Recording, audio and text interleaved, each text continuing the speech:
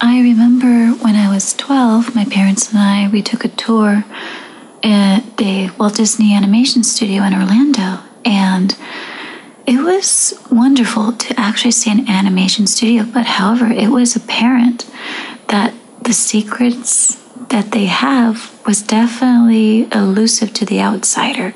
Because here as a tourist, we were behind a plexiglass, so that plexiglass was pretty much like a solid metaphor for like that veil as mystery.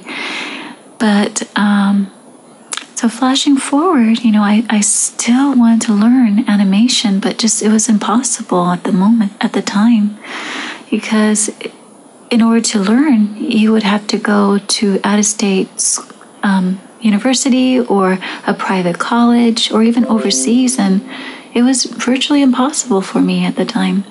Earlier last year or so that I started to take animation courses, and I'm telling you, I have seen so many online animation courses, but there was always still that veil of mystery. Flash forward to this year, I came across AMB's YouTube channel, AMB Real Animators Training, and I was blown away. I just couldn't believe, the knowledge that he was putting out there, the lectures that he was doing. It just pretty much ripped that veil of mystery off the face of the earth. And the thing that really sets his archive, his online lectures and stuff apart from everyone else is the basics. That's the one thing that a lot of the books, a lot of the online animation stuff lack, was the extreme basics.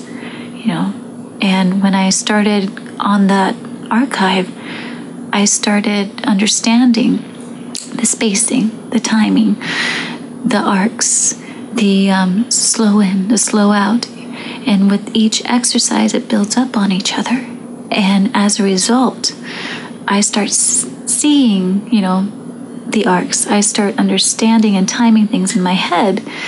And it was just so fascinating. And because of that, it just helped revive, my lifelong desire of learning animation. And it just made me so happy that I'm able to pursue and to dream of becoming an animator. So thank you. So, are you going to join the library?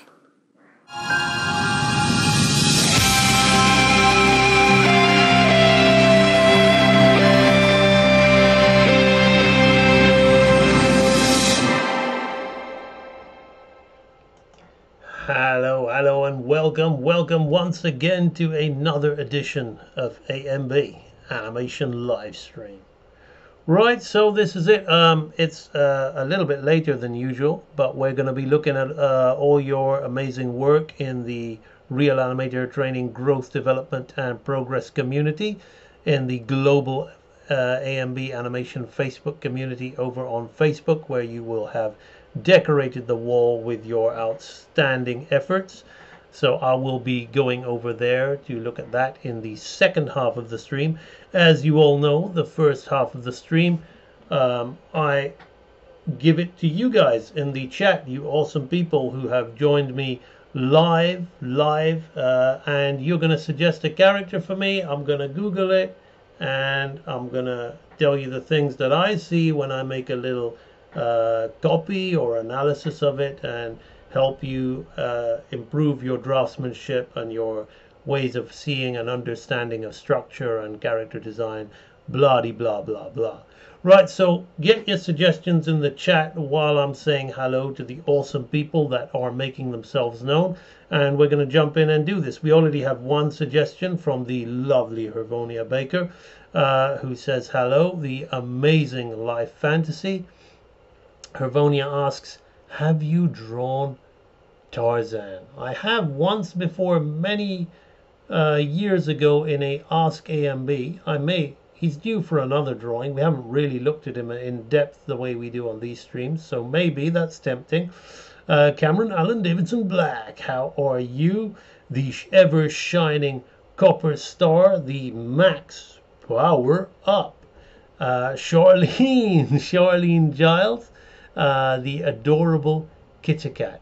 Now, the second suggestion we have from Max Power, I don't know this one, so I'm going to have a quick look. Is it something I'm going to want to draw? L from Death Note. Well, if it was the only suggestion, I would have to, but we've got Tarzan, so I'm think I'm gonna lean to Tarzan. This is just, I mean, I might do L from Death Note another day. It's another very similar, very generic looking anime design, which looks similar to some of the stuff I've been doing with the Cowboy Bebop, and I actually preferred the Cowboy Bebop because he had an interesting costume, and the Naruto stuff. So maybe another time, Max Power. I'm not saying no forever. Just I think a Tarzan would be a little bit more interesting for me. Particularly, always an opportunity to study from the maestro Glenn Keane. So let me see if I can find some Tarzan model sheet drawings. Let's do something a little bit more interesting today, rather than taking a still from the movie. Let's see if I can look at these. These are interesting. These eyes are round, only slight. I'm just reading Glenn's notes to see if there's something I can garner from these notes and then share with you. He's got some interesting notes here, but I don't think that I'm gonna be able to I don't think I'm gonna be able to translate those notes. Oh, shoulders to, okay, this is a good one. Okay, I'll tell you what, I'm gonna save this image, and then I'm gonna make a drawing of his Tarzan turnaround, which is awesome. God, these drawings by Glenn are just great. Man, this guy can draw. Bloody hell. Bloody hell. Oh my God, I want to save them all and draw them all. Okay, but I'm not going to do that. Okay. What I'm going to do is we're going to make a study, a quick study of... going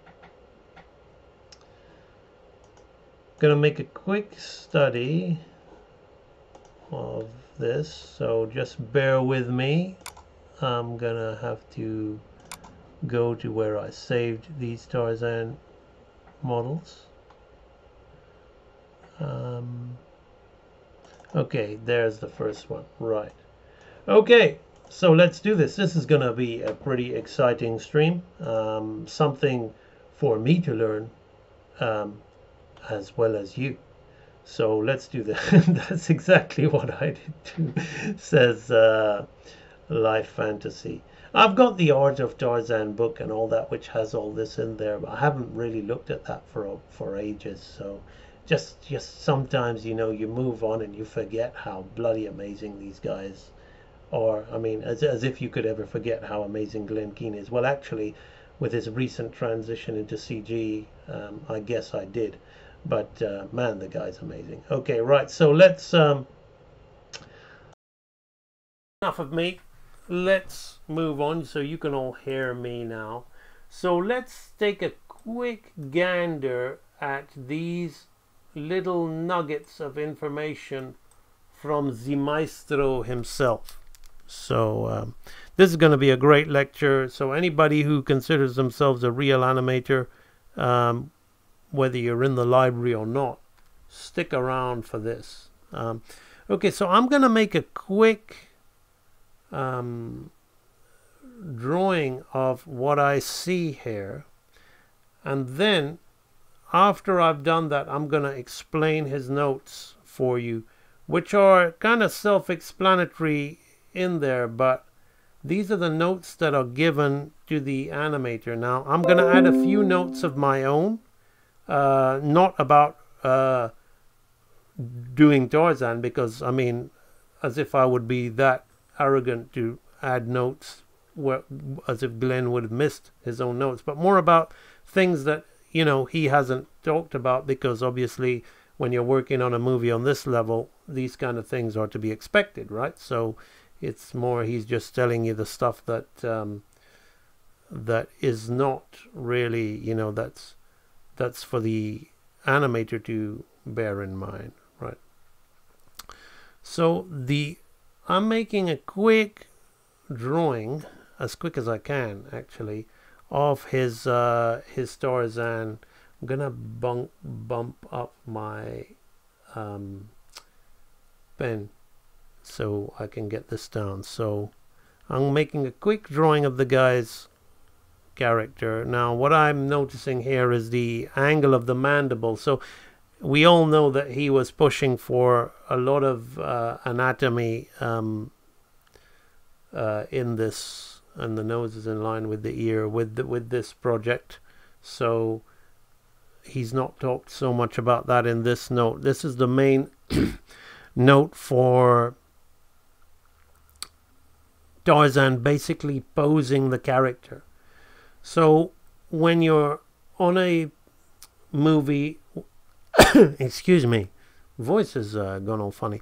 When you're on a movie as high caliber as this, and the original movie is very high caliber stuff, your characters aren't just there to be drawn and to look cool, right? The way your character's pose is, and I'm giving you this a little bit of skinny while I make this drawing here. The way your character's pose is essentially the silhouette, which I always talk about, is when you're doing this kind of, as I said, this deep next level stuff, which is why I speak so highly of the Disney stuff in contrast to, say, the anime, which I appreciate for other reasons, but not really for animation, or, you know, because there's no real effort to express personality in the silhouette of the poses in a lot of these materials. It's just standard, like comic book dynamic posed stuff, whereas this material is all about, well, every guy, every position, every opportunity we get to draw the character, we're going to try to convey the character's personality, the character's attitude, and we're really going to make these guys living, breathing things that are living, breathing people, or personified examples of, you know, people or animals or whatever you want to call them. And we're going to really, now look at that, push for that. So while I'm making this drawing here for myself, and I'm using this opportunity to warm up my drawing, this is my first real bit of drawing since a bit of a week off with my wife's birthday weekend away, so I'm using this opportunity to well, I've been kind of sketching my own stuff, planning in my sketchbook my Groundhopper project, but this is my first go back at the Cintiq. Right, so this is a kind of rough image that Glenn has of his character, and I'm going to put it in black. And it's important that you think about the things that I was just telling you about, trying to find the character's attitude and pose. Also notice what Glenn hasn't talked about here is the perspective of the floor and the feet, which always helps give your character, well, he has actually, so let's see what he talks about. He talks about, this is more Tarzan. So he talks about the head must be down, right? So the head is always down. The arch of the back, which he's got here, is very important. So he's written that arch is very important. Okay. Now what he hasn't, maybe he's talked about it in maybe I've zoomed in too much. So here he's got shoulders tilted in preparation, right? So what that means, okay, to those of you who perhaps don't understand, or you think, well, his shoulders are tilted. Preparation. What I love about this character is anatomy-wise, if you look at the big Superman characters, they got this huge pectoralis major with their deltoids here, pectoralis minor, and the deltoids like this, right? And then they stand here like this, you know, like those big kind of I will kill you kind of superhero men, right? With this all coming off the clavicle, the shoulders back. With Tarzan, because he's been developed like an ape, what I love when you look at the anatomy is it's all about how he's extremely muscular and fit, but his upper his delts are always tilted, brought forward like this, and his chest is more inward because he's used to walking like an ape, you know, and his back is always arched. So it's very different to this kind of like super fit guy with a, you know, with his shoulders back kind of thing, and his chin hair like this. Tarzan would be more, you know, arch of the back, head down, shoulders down like an ape, you know. Although he's extremely muscular, he's more like an ape. So that is what it means, shoulders tilted in preparation. So these are some of the things about drawing this guy on model. Is very, very important to get that right. So you can't just draw him like in any usual pose, like a Superman pose or something like that. So you gotta. So here we've got this. He's just drawn an arrow hair of the knee and the, you know, and the butt coming around here. So I'm guessing he's saying to conceal this when the characters he hasn't mentioned that, but I'm guessing he's saying because the hip is hair and you got the butt hair, and you won't have the knee, don't have his knee down in this position like this, right, which is what this one is, right. It's better to have it as a conceal it within a circle like that and sit the calf underneath to contrast the other pose, but always have the other pose as he's got hair with this arrow hair. He's written legs ready for action, so he hasn't really mentioned this, but I think that's what he means, because you know, with having this one up and this one down, this could prove an interesting pose as well, maybe. So maybe he's talking about the contrast, but he just says legs ready for action, so it could work either way. But that's interesting. Maybe it means contrast, one up, one down. And then he says direction of the feet makes a much more interesting pose. So he did talk about that. So direction of the feet. So they make for much more interesting poses. So that's a very interesting aspect. Now hair. Yes. Very good. So I was right about this. I mean, I'm zoomed in, so I didn't see the drawing next to it. So he says this is Tarzan, and next to it he's got a drawing, which is what I would say that maybe a TV guy would do, or somebody who was from a lesser school of thought, from an anime kind of vibe, where there's just basic anatomy. So he says this is not Tarzan, so you can see the difference. I'm not gonna hang around on this drawing too much. So he's got the legs straight and the other leg straight like this, right, and this here, which is exactly what I was talking about. There's no contrast, and the feet are kind of facing in the same direction. So you can see this is by far, you know, a weaker pose. And then he's got it doesn't matter if it's kind of to model, he's got the head, which is a triangle shape like this, coming down here. So it doesn't matter if it's sort of to model.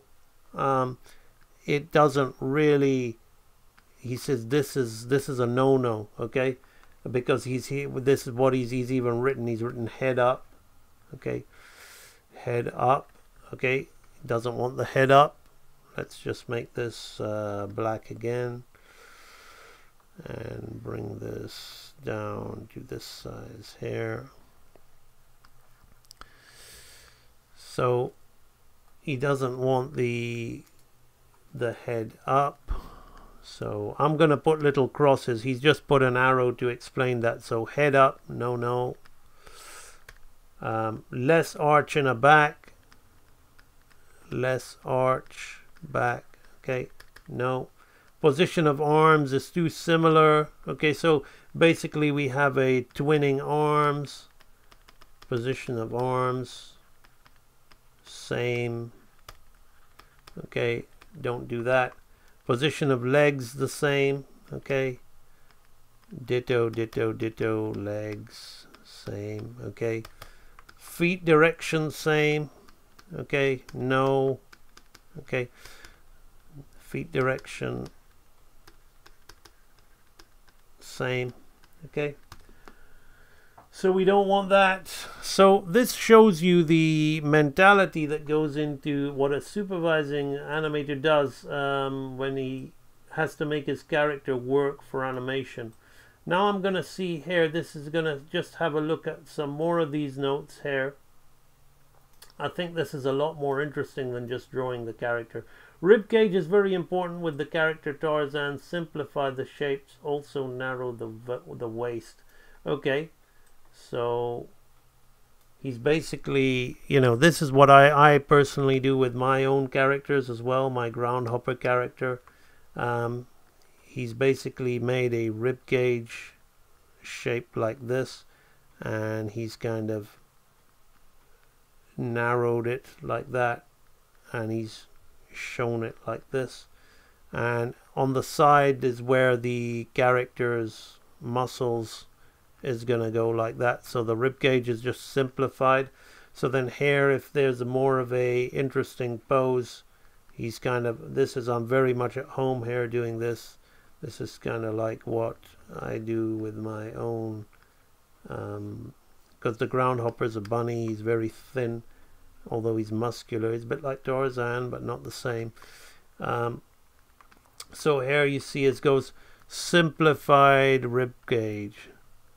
Simplified rib cage. Okay, so the rib cage is very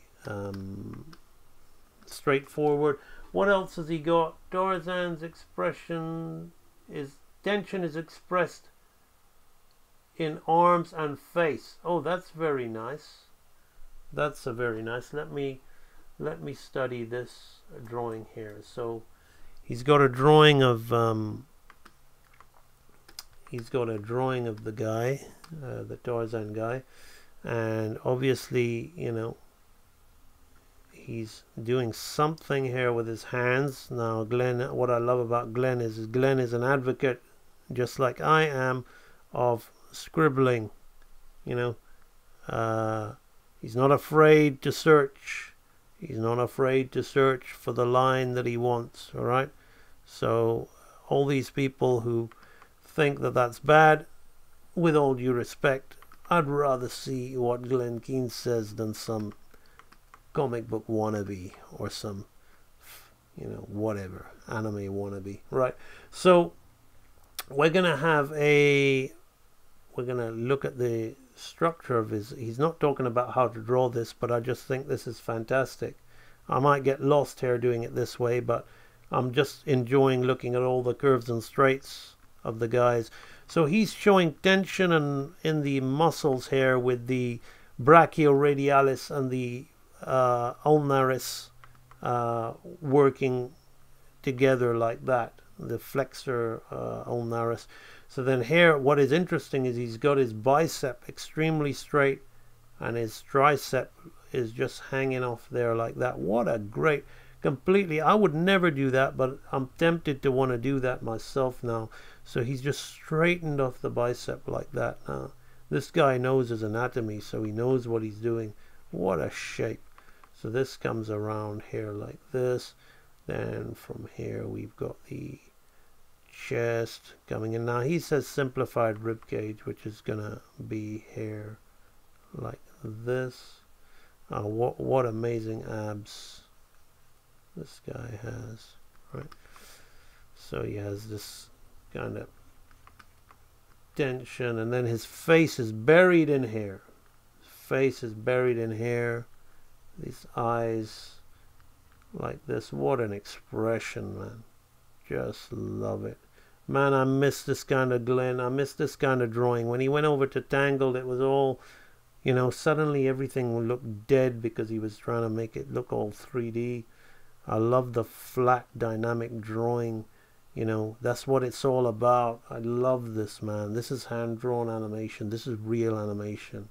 I'm having so much fun making a study of this. This is what drawing's all about, man. Man. Thank you, Havonia Baker, for asking me to look at this stuff.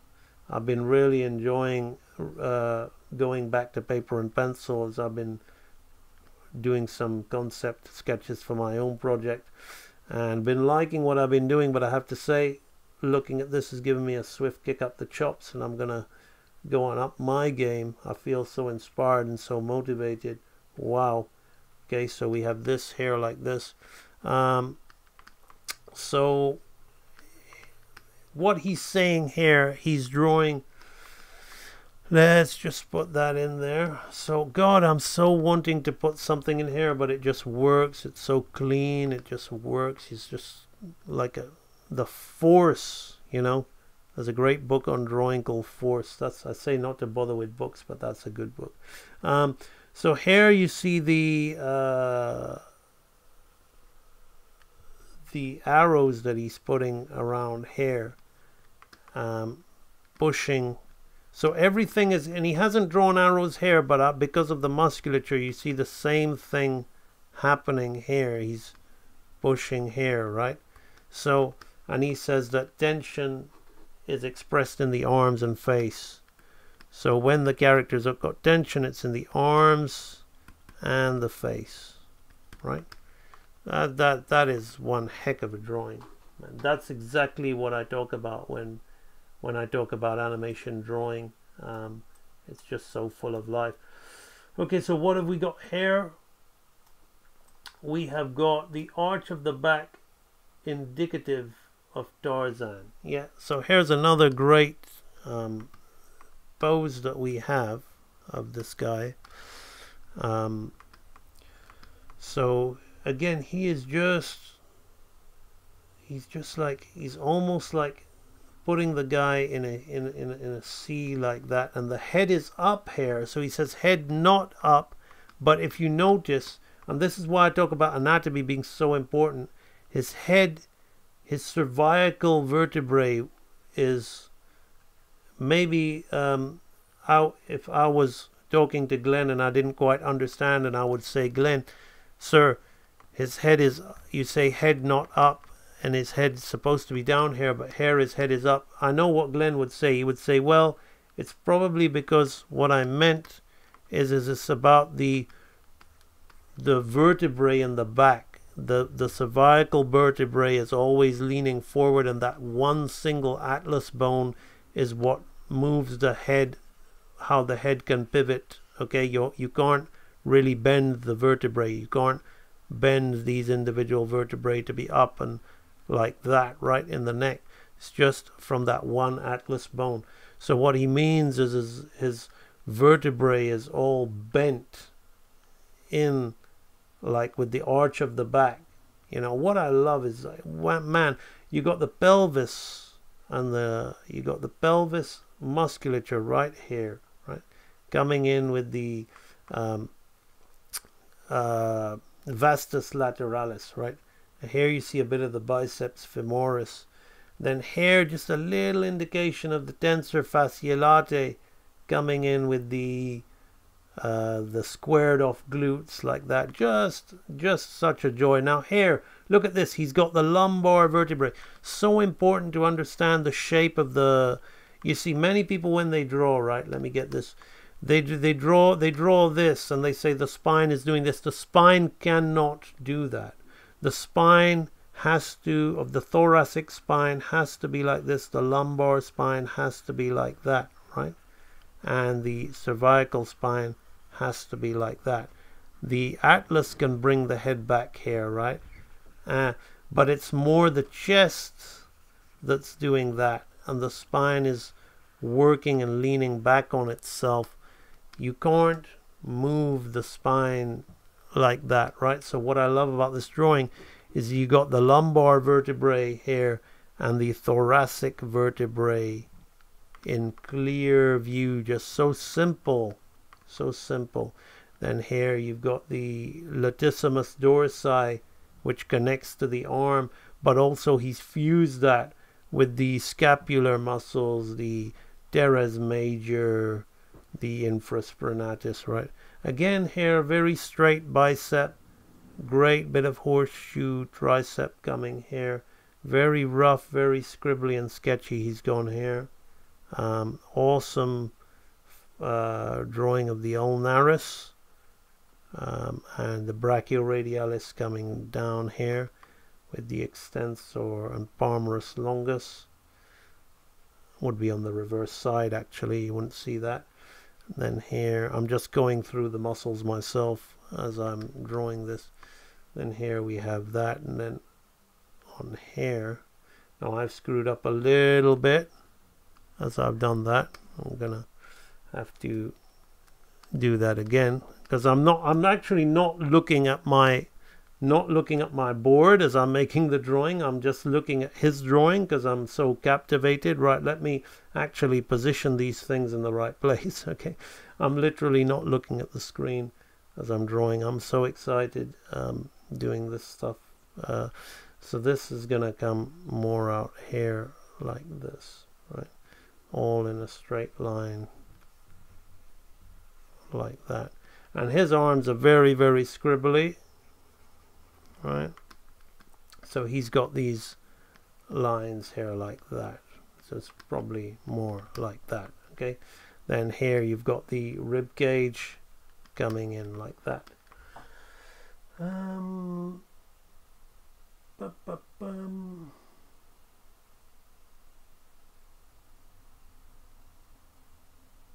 Fantastic, Kevin Silver. See, now you're beginning to understand the lingo of real animators when you listen to them, right?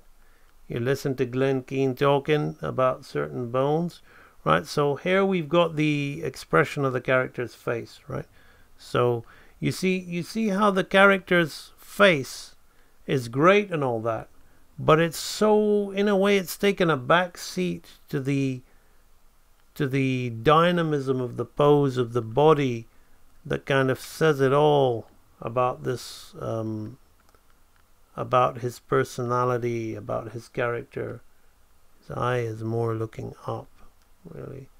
We're going to come in here, and then we're going to frame his face within these triangular locks. It's a very I'm just being quick. I'm not trying to get this, as I'm just trying to get this down so we can move on to the next note. So we have this drawing here, which essentially is all about the curved arch of the back, right? Arch of the back is indicative, and I'm not going to write that because it'll take too long, of Tarzan, right? So what have we learned at the moment, right? We've learned to, change the direction of the feet, oppose the arm and leg poses so they don't twin, always arch his back and tilt his shoulders forward, okay? That's how to do it. That's how not to do it. To simplify the rib cage, to show tension in the arms and the face, to strengthen the expression. Now there's another series of drawings up here which is really interesting. And it goes back to what I was talking about earlier, what I was understanding from his first thing. So here he's got something that Life Fantasy would like to draw.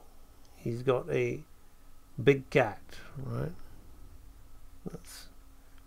That's kind of leaping here like this, right? Let me just make this a little bit smaller. I'm drawing too big, and then the brush is looking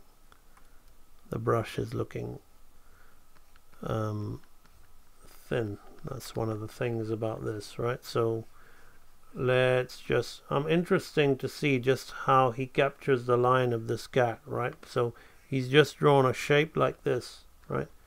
And he's coming here. Wow, this is really loosening me up. I love it, right? And he's drawn a shape in here like this. And this shape, look how this wave shape, even though we're not talking about this cat, right? I can't help but point out the way everything is just this, right? Just fantastic. And then here he's thrown in the scapula and the forearm just off it like that. Then out here like this we have the jumping cat. So he says he's got a jumping cat, right? Then here he says he draws, again, he's got the arch back, right? The shoulders forward in preparation, the simplified rib cage, right? So the rib cage is here, right? Then then the thin waist, right? Now the legs forward. Now he's cheating anatomy, right? He's really cheating anatomy, but he knows what he's doing. He's doing it in a good way, right? So the legs are forward in preparation, right? The other leg is down here like this, right? And it's standing kind of like on a curved thing like that. Now in here he's got his arm. Now his arms are going to be in different positions, right? So this arm is back like this, and exaggerated that rib cage a little bit too much, right? So then he's got the head, which he's just doing as a shape like this, and he says this is Tarzan, right? Tarzan is ready, okay? Even if he is taken by surprise, right? He's always ready, right? So he says this is the way you're supposed to draw the Tarzan pose. And then next to it he has another pose which kind of says what I was saying before, the guy with his shoulders back, right? Like this. So when you're posing the character like, and then you've got so it doesn't matter how dynamic and muscular the character is, right? He's saying this is not the way to pose him, right? Do not pose the character this way, right? He says it's too vulnerable,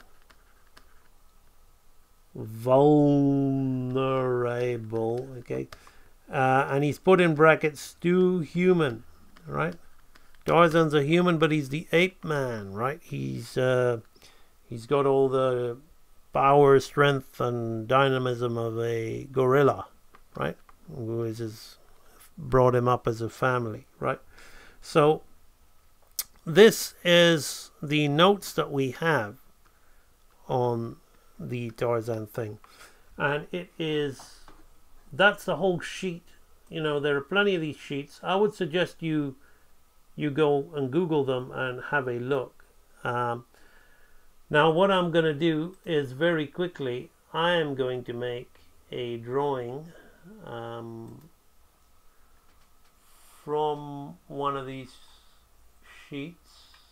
Now I may do this one. but that's that one I think I did before. This one is interesting. Now he's really scribbled on this. He has really scribbled on this. But I'm gonna go in there and interpret this as best I can. So I'm gonna make another thing here.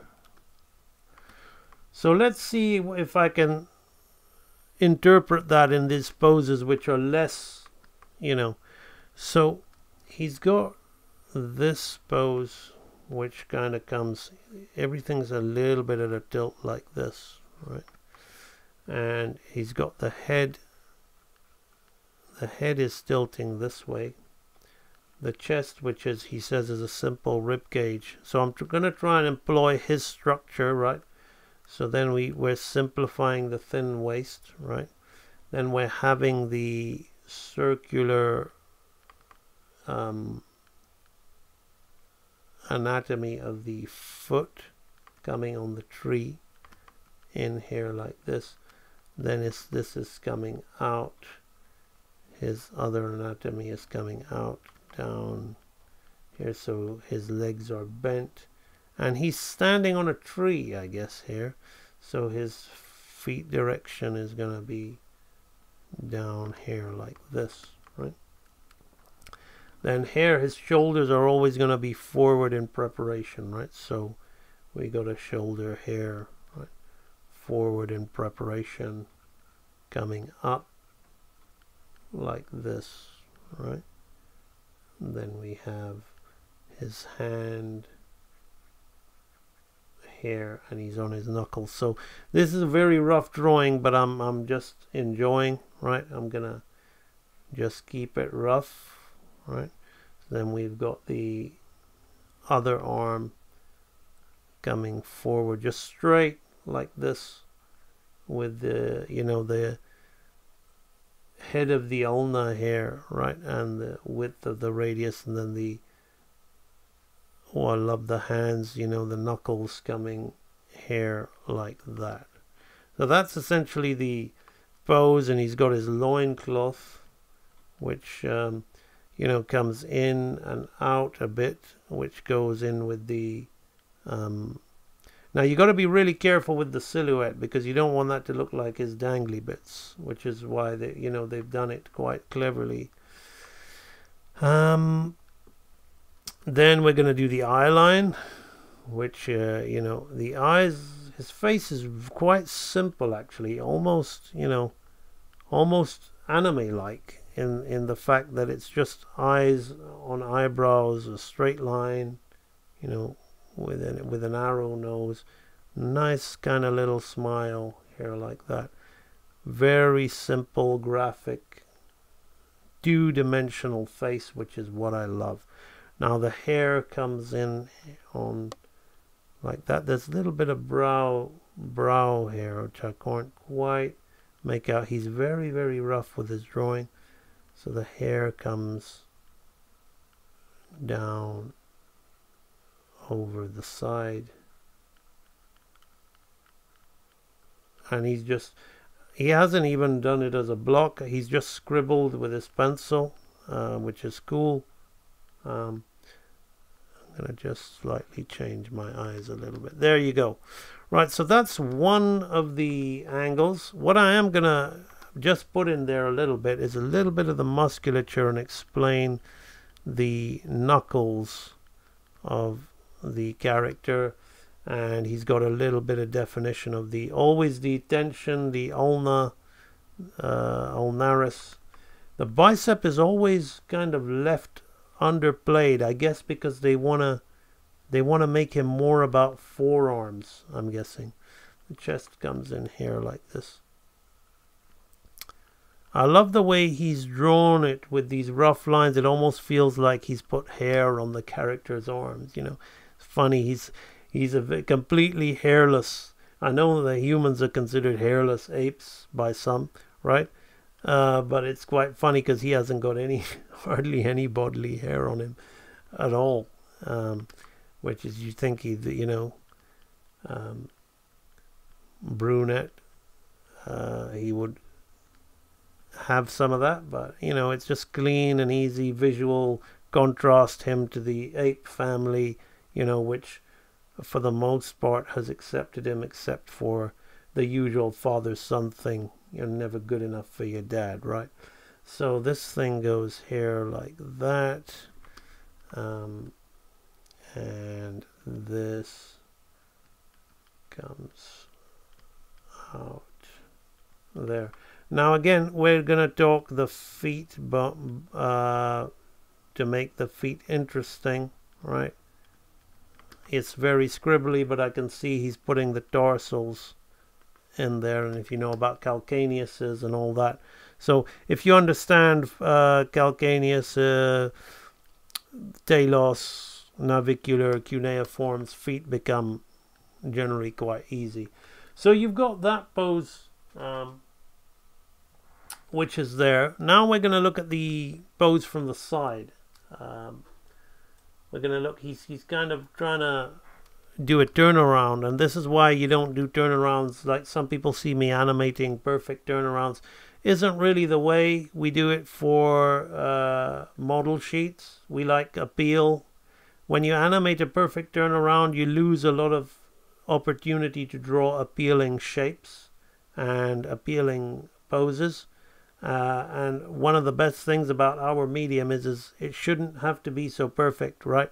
We cheat all the time to create the illusion of dimension. So that's what makes it good. Now, being able to animate a full perfect turnaround is important skill to have, particularly if you want to be able to clean up and do slow subtle animation. So it's why we do it. It's understanding model, understanding solid drawing, but as mentioned when in those training library lectures, it's seldom the case that we actually create a model sheet that way.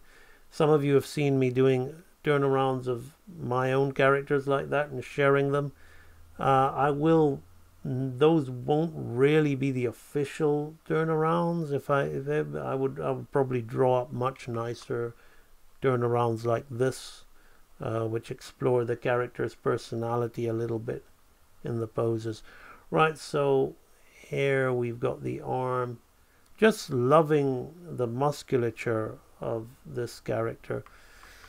So let's see how we can see the shoulders are forward in preparation here, and the arch of the back and the neck is buried in the head. So let's just do the top half of this guy. So like this. So then we've got the nose is coming here, the mouth is here. Mouth is more of a smile, right? Coming in under here like this, right?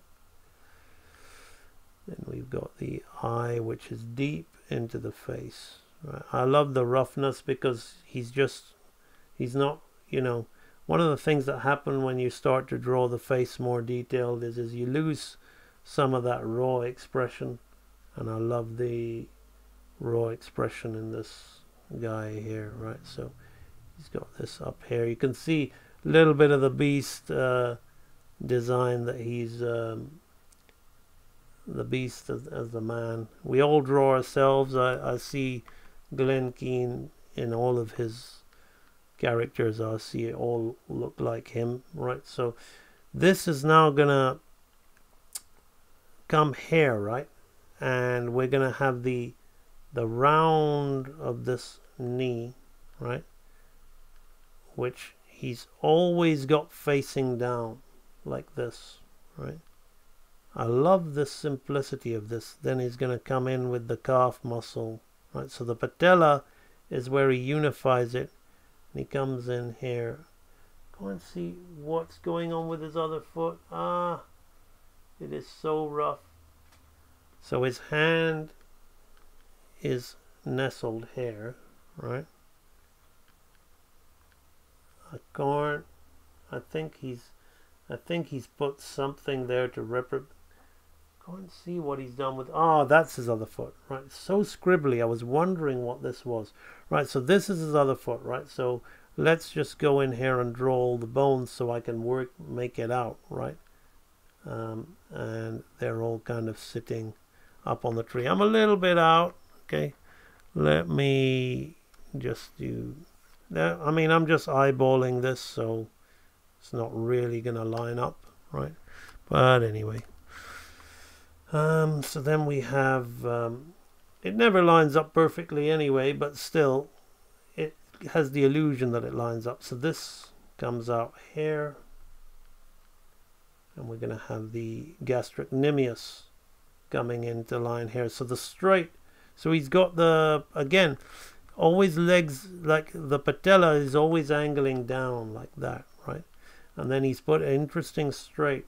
I would never draw it like that. I'm really into this, actually. I think it's cool. It's making me think about the way I draw my groundhopper's legs, because my groundhopper is a humanoid animal, but animals are like quadrupeds, and I love the way he's like a dog, right, or a quadruped. He's got the guy on his tiptoes, right, and he's got this patella angled down. It's really giving me something to think about. Now I know my character is going to be doing a lot of martial arts moves and stuff, but I think I can still do that. I can still explore. He wears pants, my character, but it's good to think of it like that. Good to think of your, that's what I said, at this high level stuff, you never want to just do the cop out. You never want to just say, well, it's just you always want your poses to have that quality. Right, so that's the profile. Then in the three, I love this, so the profile is almost like a 3/4 of the body, right? And the 3/4 back is just amazing, right? So we've got the simplified rib cage here, right? And he's got the arch of the back coming here like this, right? Simplified. How are we doing for time? We're not even been an hour in. So much information. I hope you guys are enjoying this, right? If you are, give me a like or a whatever, right? So this, look at the simplified rib cage, and the hand and the deltoid comes up here like this, right? And again, the anatomy of the hand is great because we have this triangle coming here, which shows the workings of the knuckles as he's kind of pressing those knuckles down like that. Isn't that nice?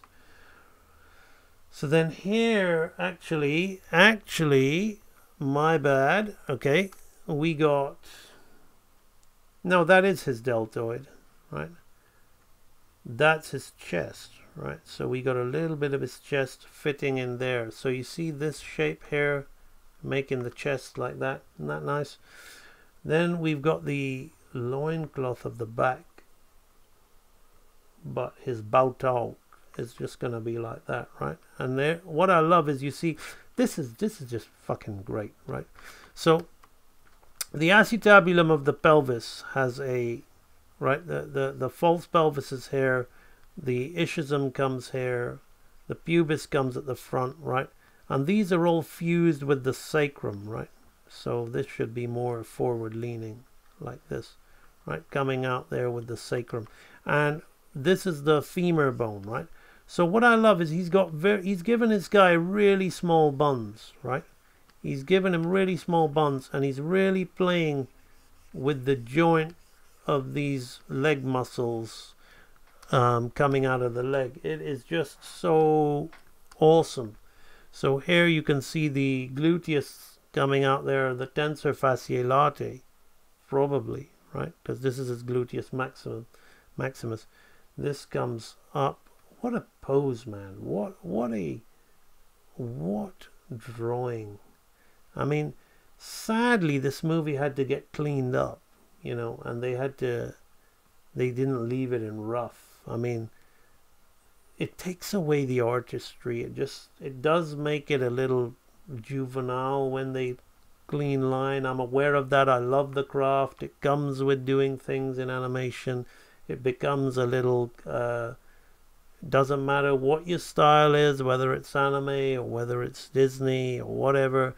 When you clean it up and you color it in, it looks it takes away from the artistry.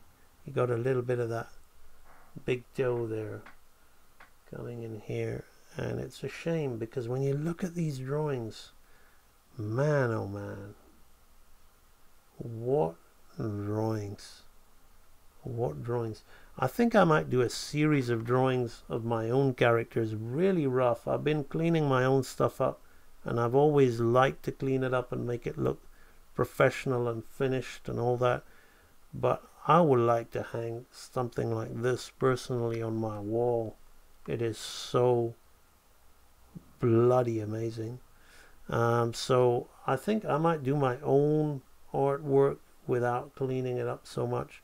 Have the working lines in there. I'm getting really inspired looking at this, just to, you know, and it's easier. You know, it takes less time to clean it up. You know, you just leave it for what it is. I'm done with trying to get likes and whatever. I'm just enjoying producing what I want to produce. So I think I'm going to do that. So this comes in here like this. Very interesting pose. Very, you know, his one is a lot nicer, obviously, because he's gone in there and he's really worked and roughed and you know, asked questions with his line. See, like that, you know. Right, so then there's just one more, and I think that'll be it, you know. There's the entire rear view. So we've got the tricep, the ulnar bone, right, coming here like this. Now I love the rear of the hand. I'm just starting, and I'm not really looking so much for trying to get structure accurate here. I'm just looking at his shapes, right? So the hand is like, you see the abductor of the little finger, the abductor of the thumb coming around here like this. So here you got the bicep. Now I love this. Coming in here you got that deltoid shape, the rear deltoid shape, and the latissimus dorsi bulge coming around like that. So again, here you got the simplified rib cage with the back coming here. Then here you have the joining of the latissimus dorsi to the iliac. But then you've also got the formation of the thoracolumbar fascia there as well, which is great.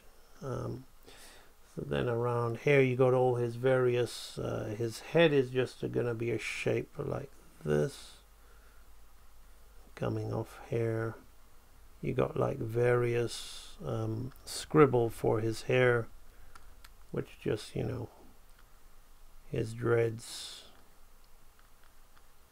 coming there like that. Of course his dreads look cool when they're scribbled. Another thing that gets suffered when they clean it up a little bit, you know, just that's part of the medium. In a way, when he did those films Duet and Dear Basketball, he went right on to doing it like this, and I guess this is how he would have liked to have made an animated feature. Now this is interesting. I can see he has roughed in his glutes in the back there, and then around we're gonna keep this shape, right, around here like this, right, just the rear and the calf, and then he's got his heel touching, like his calcaneus touching there. So I know that there's going to be a cuboid bone here like this, and then that's where his metatarsals are going to go, and all that's going to be fitting in there like that. Then again here he's got the loin cloth to give him some modesty, but again he's just coming out here like this with the joining of the gastrocnemius. Now it's kind of rough what he's put there, so I'm just figuring that out myself. And then the tibia bone and the fibula connection. Now here he's drawn a circle here, so there's no tendon, there's no Achilles tendon. He's just gone straight into the calcaneus and drawn that in there, and he's really got a nice twist on the foot here. You know, I've gone and drawn it way too big, but he's gone and got a nice interesting twist on the foot. But like everything, I'm not working, I'm live, I'm being as quick as I can. I'm not really trying to make this all line up so perfectly, but it kind of looks cool, right? So we're going to just put that there. So that is the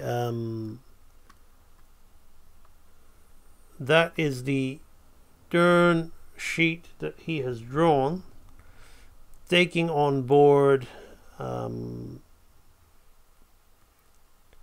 the images.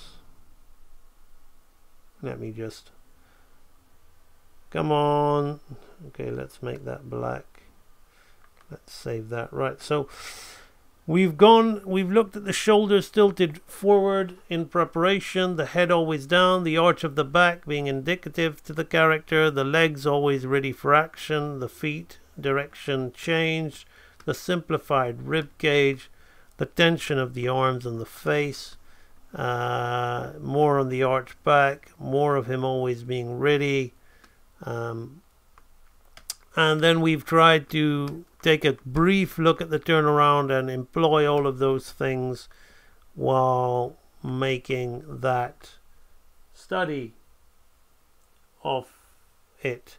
What I'm going to quickly do is, in the side, I'm going to see if I can make up I'm going to close these Tarzan drawings so I can't cheat.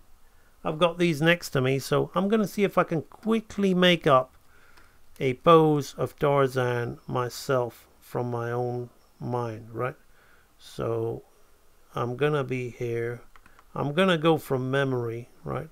I'm going to make him kind of like excited, right? Right, so let's have something like this, right? So let's think about this. Okay, so let's have this foot down like this, and then this foot up like this, right? So there's an angle here, so maybe I won't really see that foot. Let's make it from an up angle.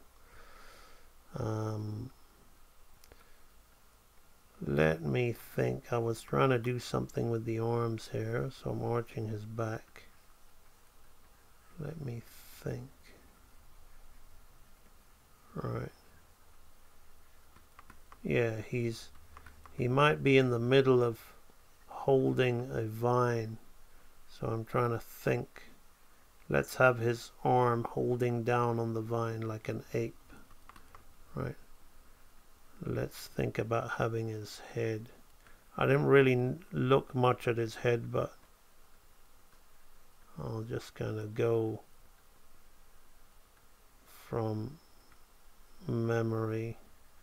I don't really know what to do with his hair, but okay, so let me see if I can make something out of this from my memory. This is what I would normally do if I was playing, right? So we've got the simplified rib cage and everything is coming forward. Now he doesn't like to draw the bicep, and he has a little bit of a tricep, right? Got the head of the ulna with the moving down here like that, right? So then we'll have the knuckles coming out like this, right? So we have that.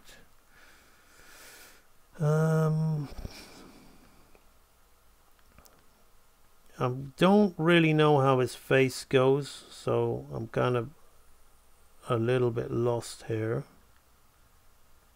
So I'm just gonna have to kind of just rough something in.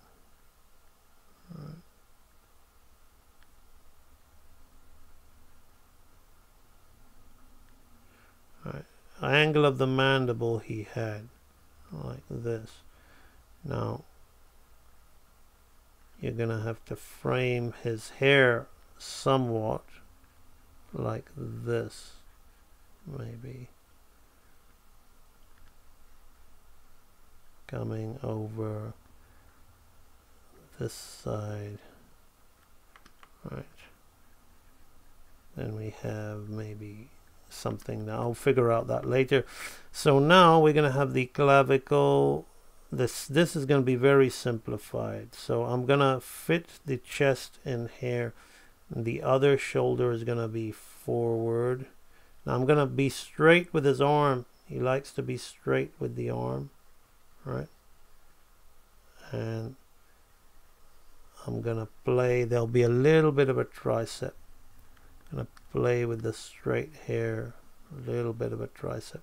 You gotta get the anatomy in there. Right, so also the way he will hold the vine will be quite animalistic, right, like that.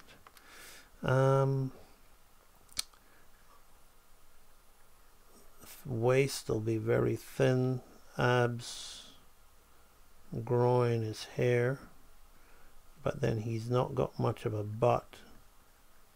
So this will be out like this. He always put that down, which is interesting. Coming in, and his feet were always up like that. We'll probably see it more like this.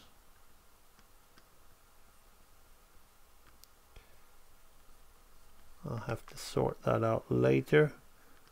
We've got this one, which will be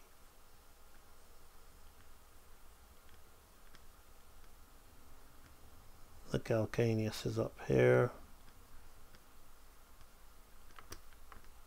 Right, I'm going to change this other foot.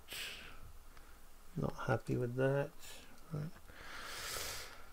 Let's give him his loincloth. Right, to have that. Let's have his hair coming down over his face. So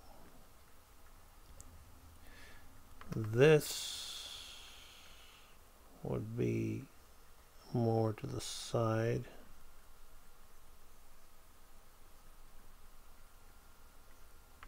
See, that's not right. Maybe I can, yeah, that's not right.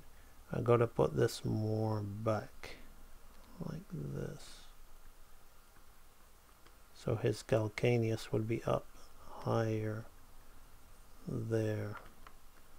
His leg would be more angled down like that. It's probably more like it. Yeah. Fun stuff, right? So that's my first go, okay? Not quite there, but my first go at having drawing a Tarzan pose after having a quick study of Glenn's notes and seeing his model sheet for the character. Okay, so that's the first half of the live stream. Really enjoyed that. some of the best character breakdown session I've ever done, I think. Really enjoyed that. So before we go looking at your work in the global Facebook community, I'm gonna just see what you guys are saying in the chat, answer any questions that you've been, if any of you have thrown any questions at me while I was doing all that explanation. So let's just scroll up. Studio Anima, how you doing? Cinnamon toast, always the way. Oh, everybody's saying happy birthday to Nino. Yeah, it was her birthday, which is why I've been uploading a lot of pencil sketches. But I got really excited because I ordered a bunch of color rays. They're really hard to get in New Zealand, and they are my go-to. Well, I'm thinking of doing all my rough storyboards in a sketch pad before I go and develop them more in the machine. And I need my color rays when I'm going to be doing that. Absolutely chuffed that I got those. Prismacolor color rays. I don't talk about software, but if you want to up your drawing game, get some Prismacolor color rays pencils. I recommend carmine red and blue, dark blue. Okay. Zentron, how you doing? Everybody's saying happy birthday, Nino. That's so sweet of you. Thank you. Nino is my wife, to those of you who don't know. Animator Alex, how are you doing? It means Tarzan is ready to spring into action anytime, like how a cat is rarely ever at rest and always ready to spring. Well, I know what you mean, Life Fantasy, but my little princess, she doesn't look like she's ready to spring into action.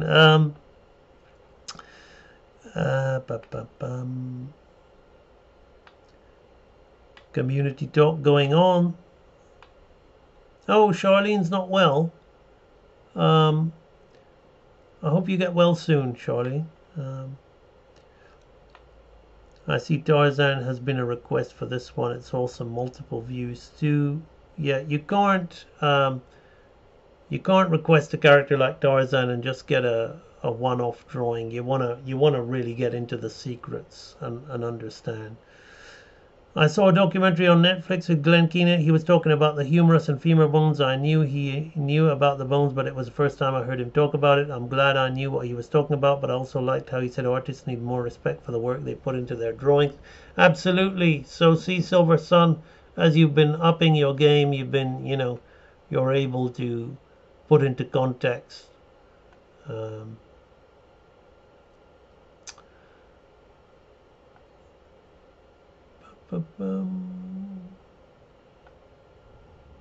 He-Man, Zentron with his He-Man.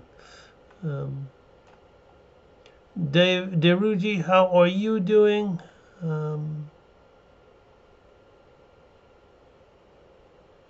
Tarzan got AMB thinking. No, there's not going to be a new groundhopper design for a while, but got to remember he's covered. His legs are covered by his pants, so it's just something for me to think about. I'm enjoying the posts of the groundhopper and AMB lady. Fantastic, Charlene. You're so supportive. I'm so grateful for you. I mean, Charlene is just such an amazing person. Such a joy, happy personality. Comments on my wife's Instagram photos as well. My wife likes to take pictures of the nature. And me and my wife were just saying just how sweet Charlene is. A lovely family. Hey AMB, got any tips? Says Igor Silva, for animators wanting to work remotely in a foreign country. It's difficult because I've had connections back in my industry days, so I took those things for granted. I've worked on many US projects, a few Canadian projects, some Danish projects, some Spanish projects, and all from the UK. So I honestly, it's difficult for me to give advice about that because talk is cheap, and if I'm honest with you, I got those jobs through once you're in the industry and you do a good job and your name goes around and people know who you are and you're kind of recommended, and then you get headhunted and you get asked to send a few samples of your work or direct them to an online folio. You do that, you get offered the job. Sometimes they ask you to do a test, which I always decline. I've only ever done a test once in my life, I believe, maybe twice, I can't remember. And that was my first ever storyboard gig on Universal Pictures Tales of Despero, which I really wanted because I wanted to get out of CG. Um, so yeah, so I would just say just make the applications. If the application enables you to work remotely from in a foreign country, then go for it. If you have to be, many of these countries for tax purposes or accounting, the smaller studios, they like to do things in remotely. But if you're in a foreign country and you're not in the same land, then maybe some lower budget productions might be a way for you to get in because people looking to save money. Get yourself noticed. Ultimately, as I said, I can't, although I've done it, I can't give you advice because the industry is very different to what it was when I was an animator. I'm in my 40s now, mid 40s. I, walked into the business. Just from then on, I didn't even use a portfolio for the past 10, 15 years of my career. It's all, that guy, that guy, that guy, that guy. So I can't really give you decent advice. But the one piece of advice that I can give to anybody that will always stand and always be the ultimate, and you see it happening, is just be so damn good, right, that they have to hire you. Because you see it all the time, people being amazing on social media, and then sooner or later they're landed a gig because they've applied and they've directed them, or people have noticed them, and then suddenly, wow, that guy we need to use that guy, or whatever. And I know if you think about it, it might sound like I'm asking a lot of you, or I'm asking a lot of myself, or whoever, because what I say for you, I say for myself. But really, that's the way it should be, shouldn't it? You should be the star of your own movie, no one else. So just make sure that you're as good as you need to be. That in your heart, when you look at your work, you know that you're every bit as good as your professional peers, or if not better. And just be confident about yourself. Always go for things. Always expect that you're going to get what you go for, and sooner or later it'll happen, baby. So that's the general advice I give. And like everything, don't be so fragile. If you get a few knocks, many knocks, doesn't matter how many times you get knocked about, bounce back, go again, go again, go again, go again. If you want it bad enough, you'll get it. That's the way it works. I think I may try some Tarzan poses. Fantastic.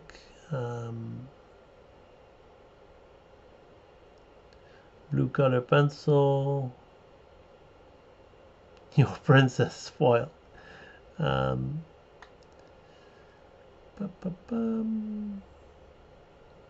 there you go. I've inspired people like Life Fantasy and Charlene and Kevin Silver to do some drawing. Thank you, Charlene. I'll tell Nino that. I'll show her that comment because this chat is staying up. Max Power, cheers. Hervonia Baker, thank you. Right, now then. This is that time we go over to the global Facebook community that is Real Animator Growth, Development and Progress, and look at all your amazing efforts that you have decorated on the wall and analyze them and suggest what you could do to improve. So let's do it. All right, let's bring in the global Facebook community. Let's first that's some groundhopper development art going on there. Let me close that storyboard down. File, save, close that down. Let's go into this and create a new page because we're going to be looking at your work. So just very quickly, this is Real Animator Growth, Development and Progress. For those of you who don't know, it's my free for all global Facebook community, AMB Animation Global Facebook community, predominantly being utilized by Real Animator Training Library members, but you do not have to be a Real Animator Training Library member to join this group. It is free for all. And the great thing is if you go to featured, I might as well say this now, you'll see this post, Real Animator Training Preliminaries. You'll be gifted 9 free archives from the world's best learning resource in the craft of hand-drawn animation, which is the Real Animator Training Library. Simply copy this access password, click on the link. You do not have to fill out an email and receive spam or sales calls or anything like that. Just paste it in there and you get free access. Isn't that great? Okay, completely free, nothing to it, right? So you get three lectures from the basics archive, 2 lectures from the anatomy archive, 1 lecture from the intermediate archive, 1 lecture from the random pick up and play lectures archive, and 2 lectures from various edutainment archives. So go check that out. It's an amazing free gift for anyone, or it's a nice try before you buy for those seriously considering the training library. Okay, so Charlene has done these drawings in a post, but people are commenting individually on them. I'll briefly touch on them and on the post relating to that. So I will keep scrolling down. When we get to that post, we will talk about that. Gerbis, I've never tried to pronounce that surname. Sibzen. I hope I did it justice. I moved on to the basic head turn. Here's my first go at the extremes. Good, you're showing the extremes. The extremes are what we need to see. Excellent, looking good to me. Looking really solid. Not in between yet. Good. I'm also looking at the body.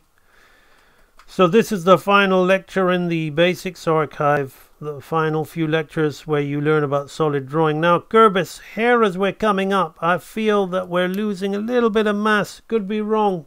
Give it a check. Okay, you've got the drawings. I feel like there's more mass to this head than there is to this head.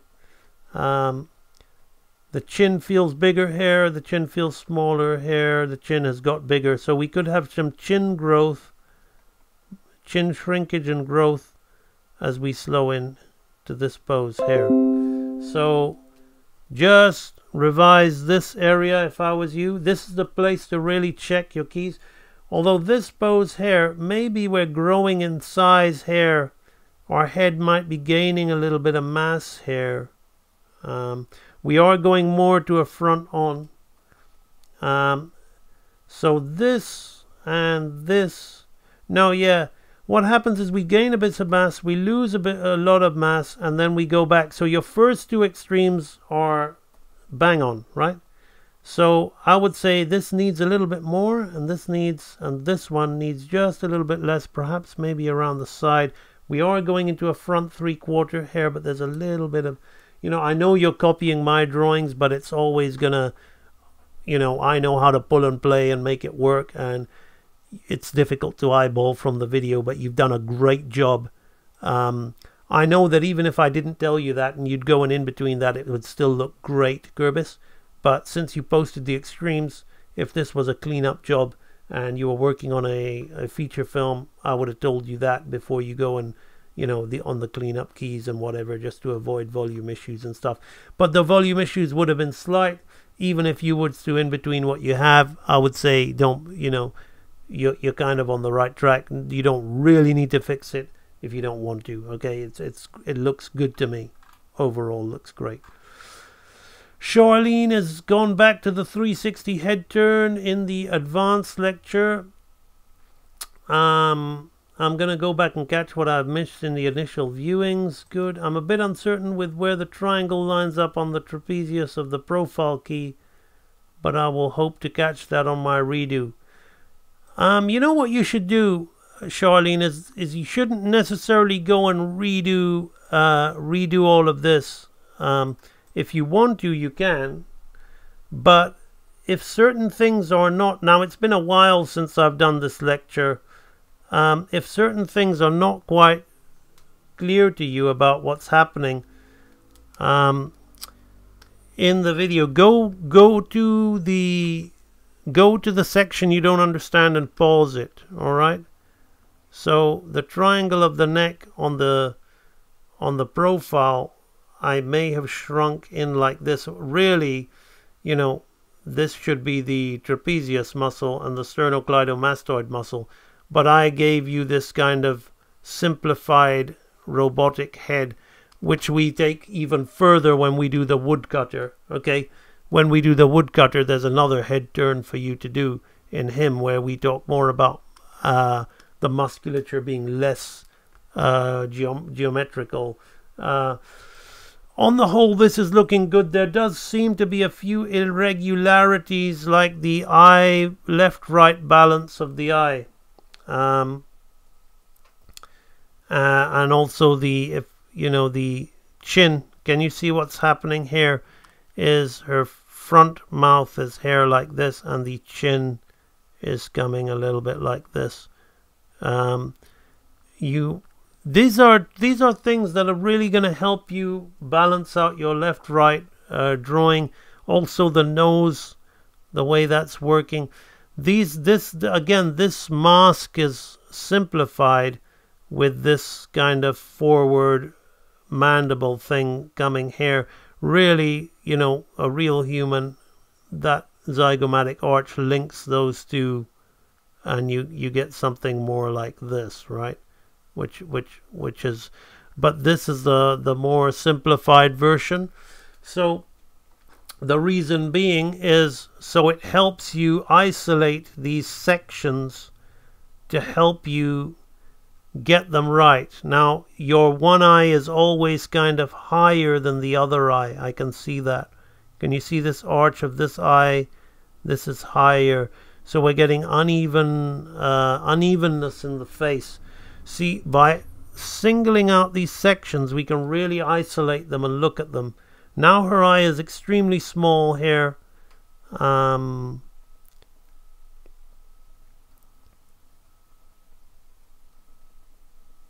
I wouldn't worry too much about, just follow what I've done in the video. Honestly, I've been doing so many tutorials and so many things.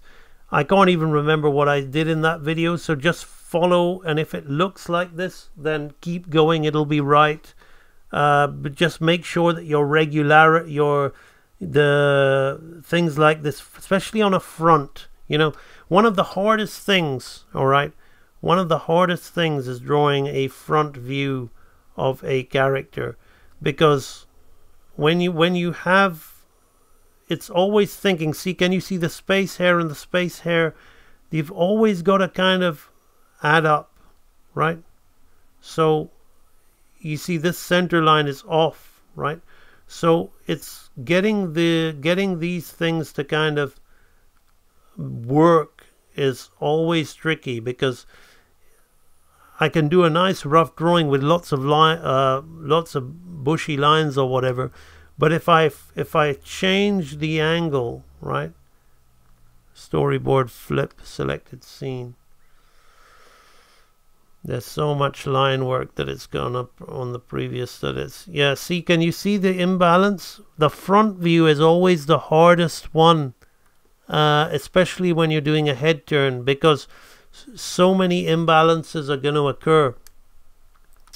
So just make sure, especially when you're doing these, that your front view is, and you want it to be drawn balanced, not kind of like the way someone using Adobe Illustrator would just draw half a face and mirror it. You don't want to do that, right? You want to be good at drawing. You're doing this to improve your coordination, your drawing. So you can see the space between this eye, the nose, and this line here, and this hair is not the same. So that's the point of doing this robotic head, okay? It's here to train you to balance. Look at this. Look at the shape of this side of the head, and the shape of this parietal portion, and the shape of this parietal portion, the shape of this, the space of the temple hair, the space of the temple hair. You see, this is where the imbalances occur, and those are the things to watch for, more so than the triangle of the neck, which I'm sure I cheated in the tutorial and I show you how and all that, which I can't quite remember now. But just keep following along and make sure, you know, also this ear shape. Can you see the ear shape? It's kind of, the ear is reversed on itself here. So very important to get those things right, Charlene. Especially clearly because you're working clean, right? So if you're working this clean, then you're going to want to make sure that you've got those issues intact. Charlene's posting some of her drawings, her studies of certain aspects of the skull. Can't quite make out what one this is. This looks to be like the... I can't make out that one. Is it the occipital region, or is it... what did you say it was? You didn't say didn't say that. It could be part of the frontal socket there. I don't know. So you're piecing it together. Again, here you see the mandible, the angle of the mandible here. You're drawing the skull. You're very good at intuitive gesturing, Charlene. I love your drawing, but what's happening here is you're drawing the calvira, right, of the skull this way, but then you're drawing the jaw as if it's going this way, right? It's not this bad what I've done, right? But you want to keep that jaw, you want to keep it all going this way, right? You want to make sure that it all goes the same way. See. Studies of the ear, the helix, and all those things. These drawings are lovely charcoal drawings. That's what I talk about. You're really nice with your gestural drawings. Very illustrative, very fine art. These could be in a gallery. They're very, very nice. I do love your choice of strokes. I think you're very, very good at that. Sweeping strokes. Which is really, really nice. This is a really, really nice drawing as well. Really interesting expression, cheeky expression. But I do see that when you get structural, that's when some weaknesses occur. Now, what could be the case is you're just not necessarily, and this isn't a bad thing. Many people draw in many different ways.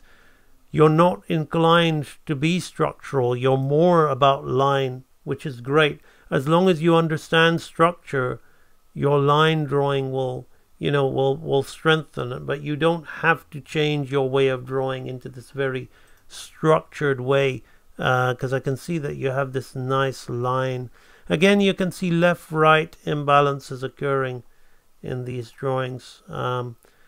So here you're being more structural, where it feels that you're stiffening up that very, very nice loose quality that you have. But keep going, because ultimately when you're having to do animation characters and things like that, you will need to have solid structure. But one thing that you have at your disposal, which very few people have, and you have it and I don't, to be very honest with you, which is why I'm really praising you for it, is these very, very nice, I think this drawing illustrates, I love that ballerina. This drawing illustrates it best for me. These suggestive, swooping, intuitive, suggestive, appealing choices for the color and things like that. Wonderful stuff. Alright, so Diana Cortez bombarding the wall with awesomeness. Diana Cortez has posted this. Now I found one of these comments quite strange, because he says he would like to offer suggestions.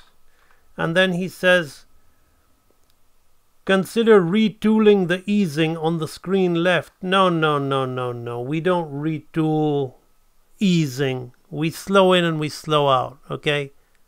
We don't push buttons and pull and whatever. So, no, we don't do that. Well, let's see what he means. I can't, because of this foolish software talk, I can't. He might have a good point, but it's...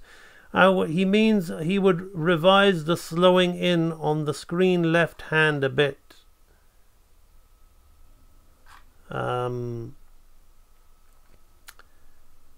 When it comes forward, just push the prior frames before the key pose back in positioning. He probably thinks you can grab it and slide it back, and you know, right now till it looks a bit like the hand is popping into its peak compared to the other.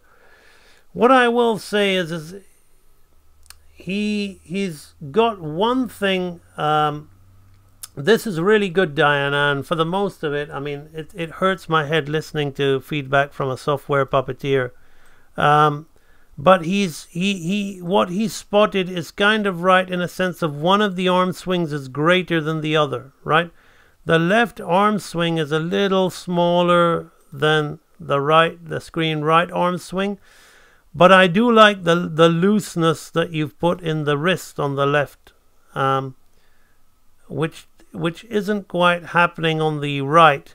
Now, the looseness that you've put in may be because you've followed the figure of 8 arc, and I know that in my video, which you've followed, the figure of 8 arc on this arm is a little bit more than it is on the other arm. So you've actually followed the video pretty darn well, and this is looking pretty accurate.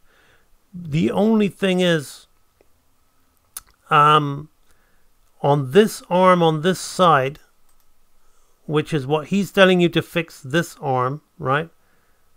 I can see what he means about slowing in a little bit on the screen left arm here, right? But actually, your screen left arm is doing the right thing. There's a little bit of up-down wobbliness here, okay? But I'll forgive that. That doesn't matter.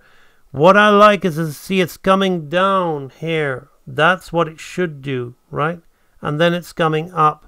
So it's going down and creating a figure of 8 as it's coming up. And then it's going down, and see it's creating that figure of 8. Now this arm, I don't believe it goes down on the down, right? It just swings back. Yeah, no, it does. Good. But it shrinks. Okay, so we lose mass here, so I don't feel it's coming down as much, right? See?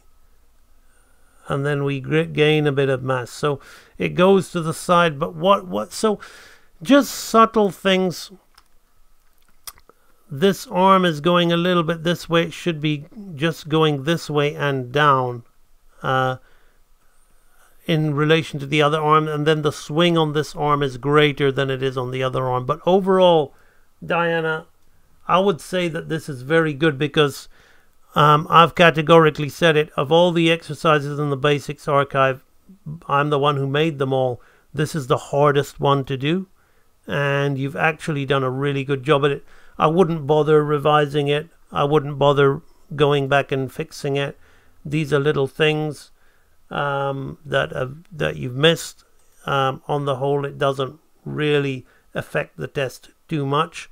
Onward and upward, which you clearly have been going on with here. Cameron Black doing some studies of the carpal bones. Fantastic. Can you name them all, Cameron, off the top of your head in the chat? Let's see if you can. If he hasn't gone to bed, it might be a bit late for him. Angela Walker. I'm gonna have to hold back from talking about these, Angela, because I've got to focus on the library posts at the moment.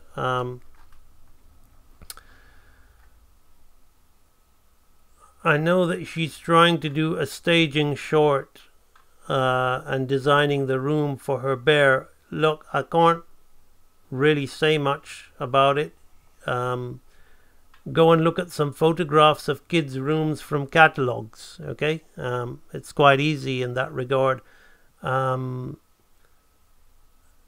can go and say kids' bedroom IKEA, or I wouldn't go to IKEA. It's not very warm and fuzzy. You could say kids' bedroom. Go and look at Google kids' bedrooms. Google kids' bedrooms from movies. Look at bookshelves, things like that. Toy boxes. Kids are normally not organized. You could look at Lilo's bedroom in Lilo and Stitch, background art, but I would always go to the real thing. Okay, so those are some ideas for that. Diana Cortez is having fun. Diana Cortez, if anybody wants to know, I see people are looking in Diana Cortez's exercises, and they're asking where did she, which training video this is. If you're a library member, some of you are, and you're asking, so let's go to the dashboard. So the archive for this is the Pick Up and Play Animation Lectures archive.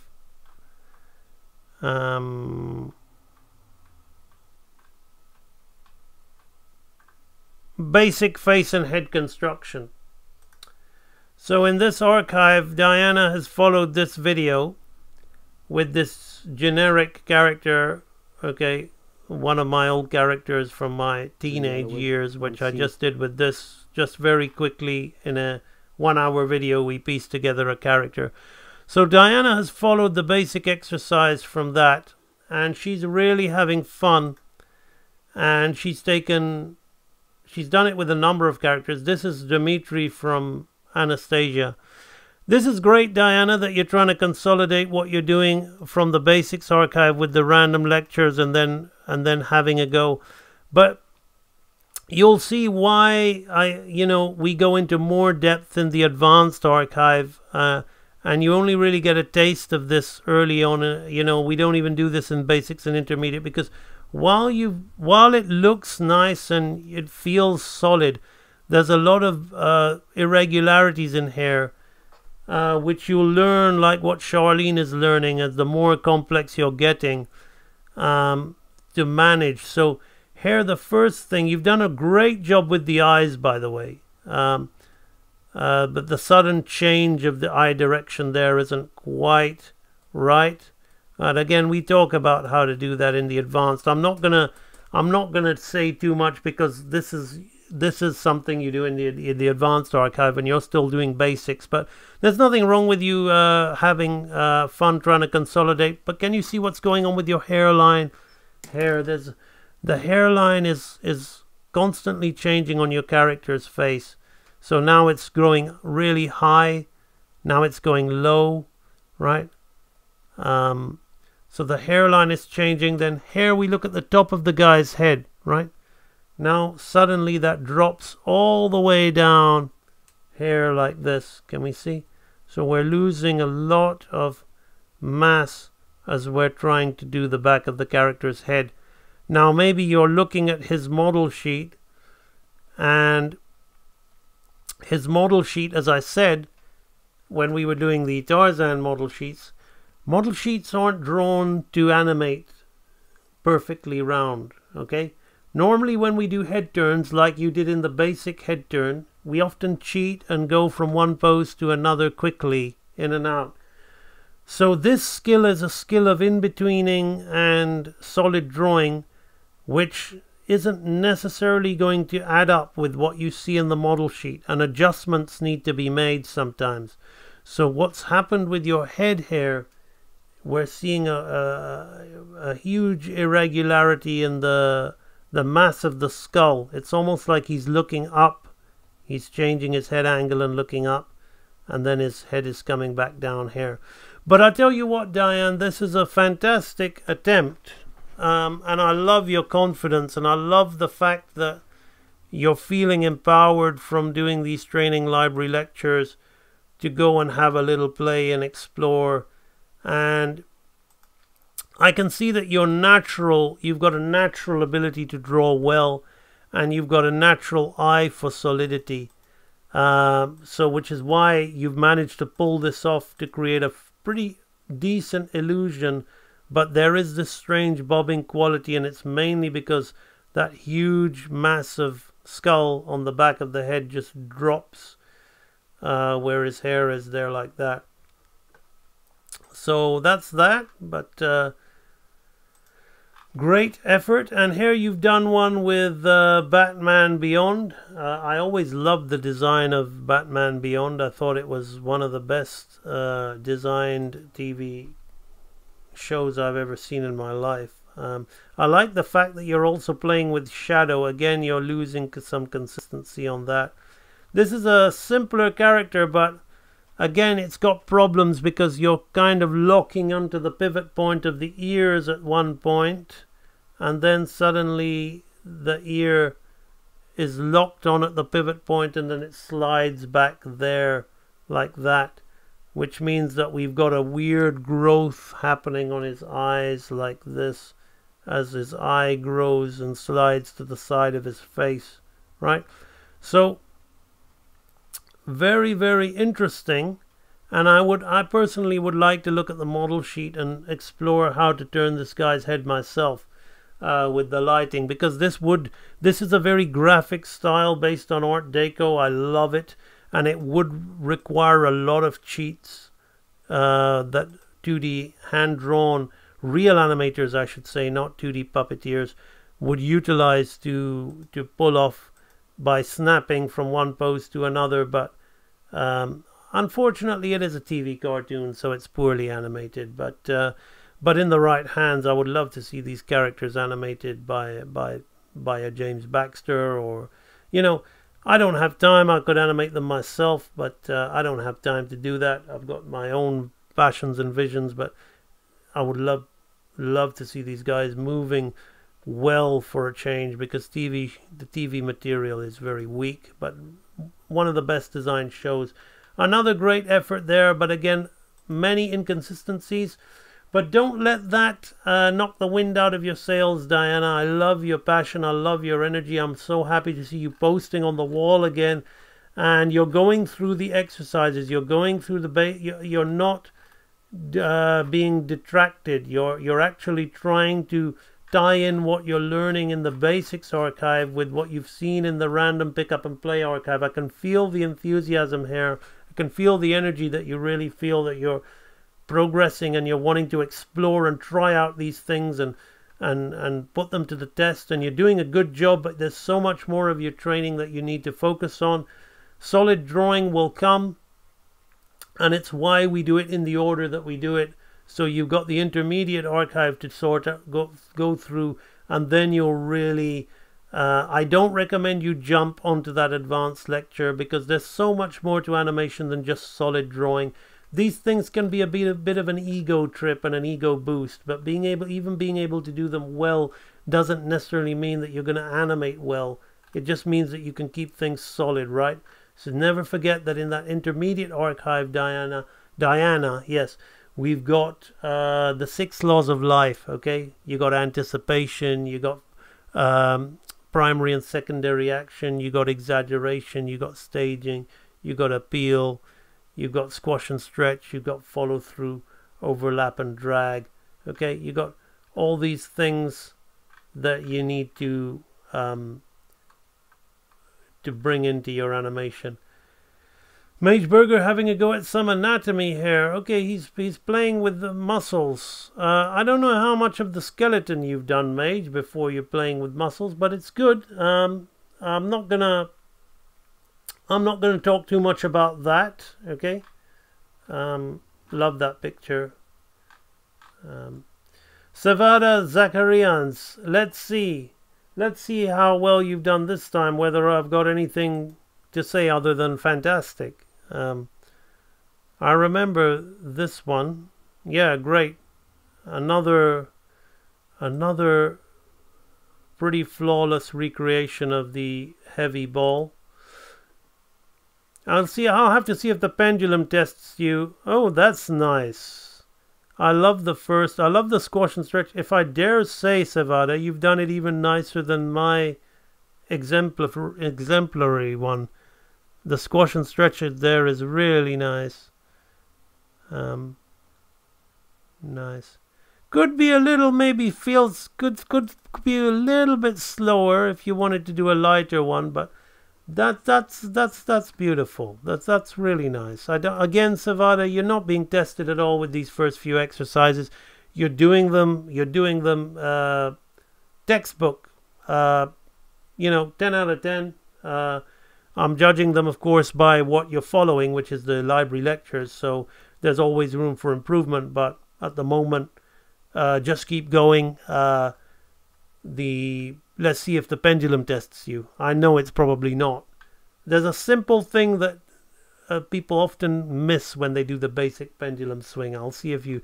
It's not like I'm hoping you mess up, but I'll see if that one catches you. Let's see. But as usual, great work, almost perfect to the library examples. Nothing more to say. Okay, Angela. See, I gave you feedback here last time, Angela, and I don't know if you see my videos, but can you see how the leg is on the floor here, Angela? So how now can this, unless it doesn't feel like there's that much of a difference. See, now this leg is down to the ground here. So at first I was thinking that you're doing the whole, this leg on this ground and this leg on this ground. So I thought, let's see. But now your rear legs are all the way down here. So you really need to keep an eye on these things, Angela, because you're doing a lot of work, but you're doing this. It's like it's effort, but the effort is not going anywhere if you're not going to keep an eye on the main fundamental things, Angela, right? So you see the dog hair is really small, now the dog hair is really big. So the thing is, you got to really look at your drawing, Angela, of one pose and another pose, and then ask yourself, and I'm kind of repeating myself. I don't mind repeating myself. I'm here to help you, but I do wonder if you heard me the last time, if you watched the video,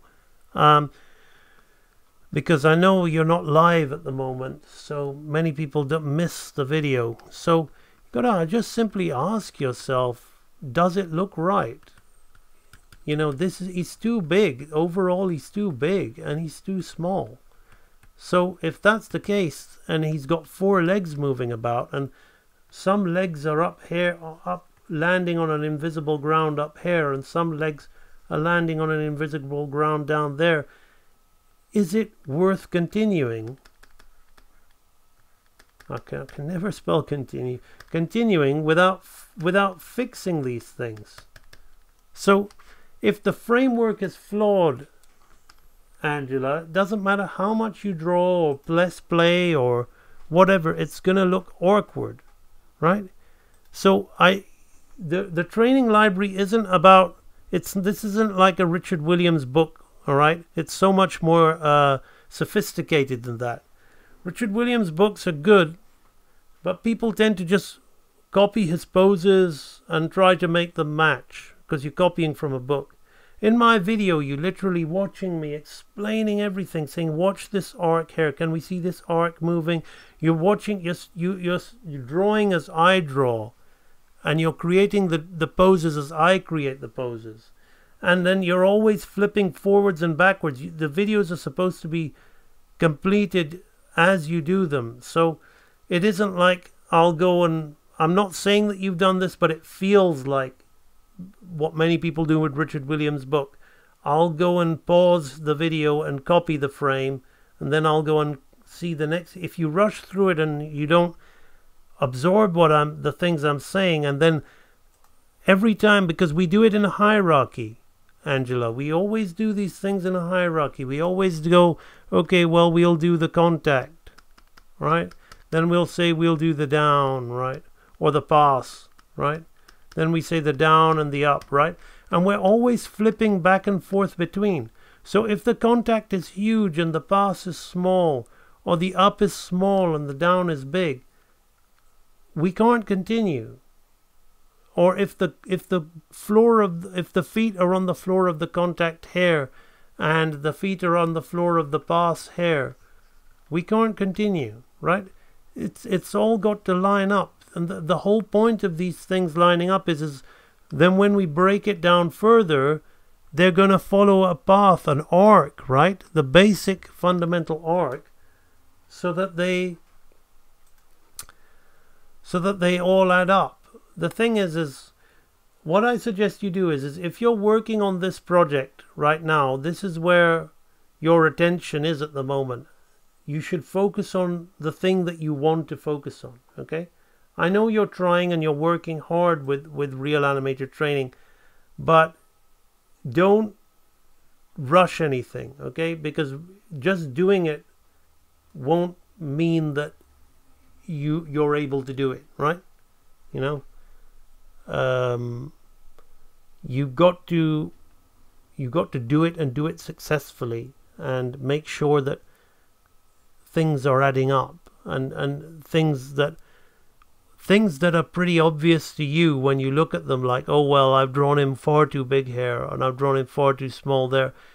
It's fix those before going any further, or just take a break from this and focus on this. Don't, you see, because even this is kind of rushed. So this has nothing to do with real animator training, but you're employing the staging things that you've learned from real animator training, right? So yes, it's all very well to draw the box here and say, right, so the bed is going to be here. But then say, well, where's the window? You know, where's the curtains in relation? Does he have a bedside table? Does he have a lamp? Okay, go and look at some photographs of those things and think about where they'd be. Before you even do the 3D drawing, do a top view floor plan and say, okay, bed will be here. No, maybe the bed will be here. And the front door will be here so Mum can keep an eye on him. Maybe his wardrobe will be here, and his work table will be here.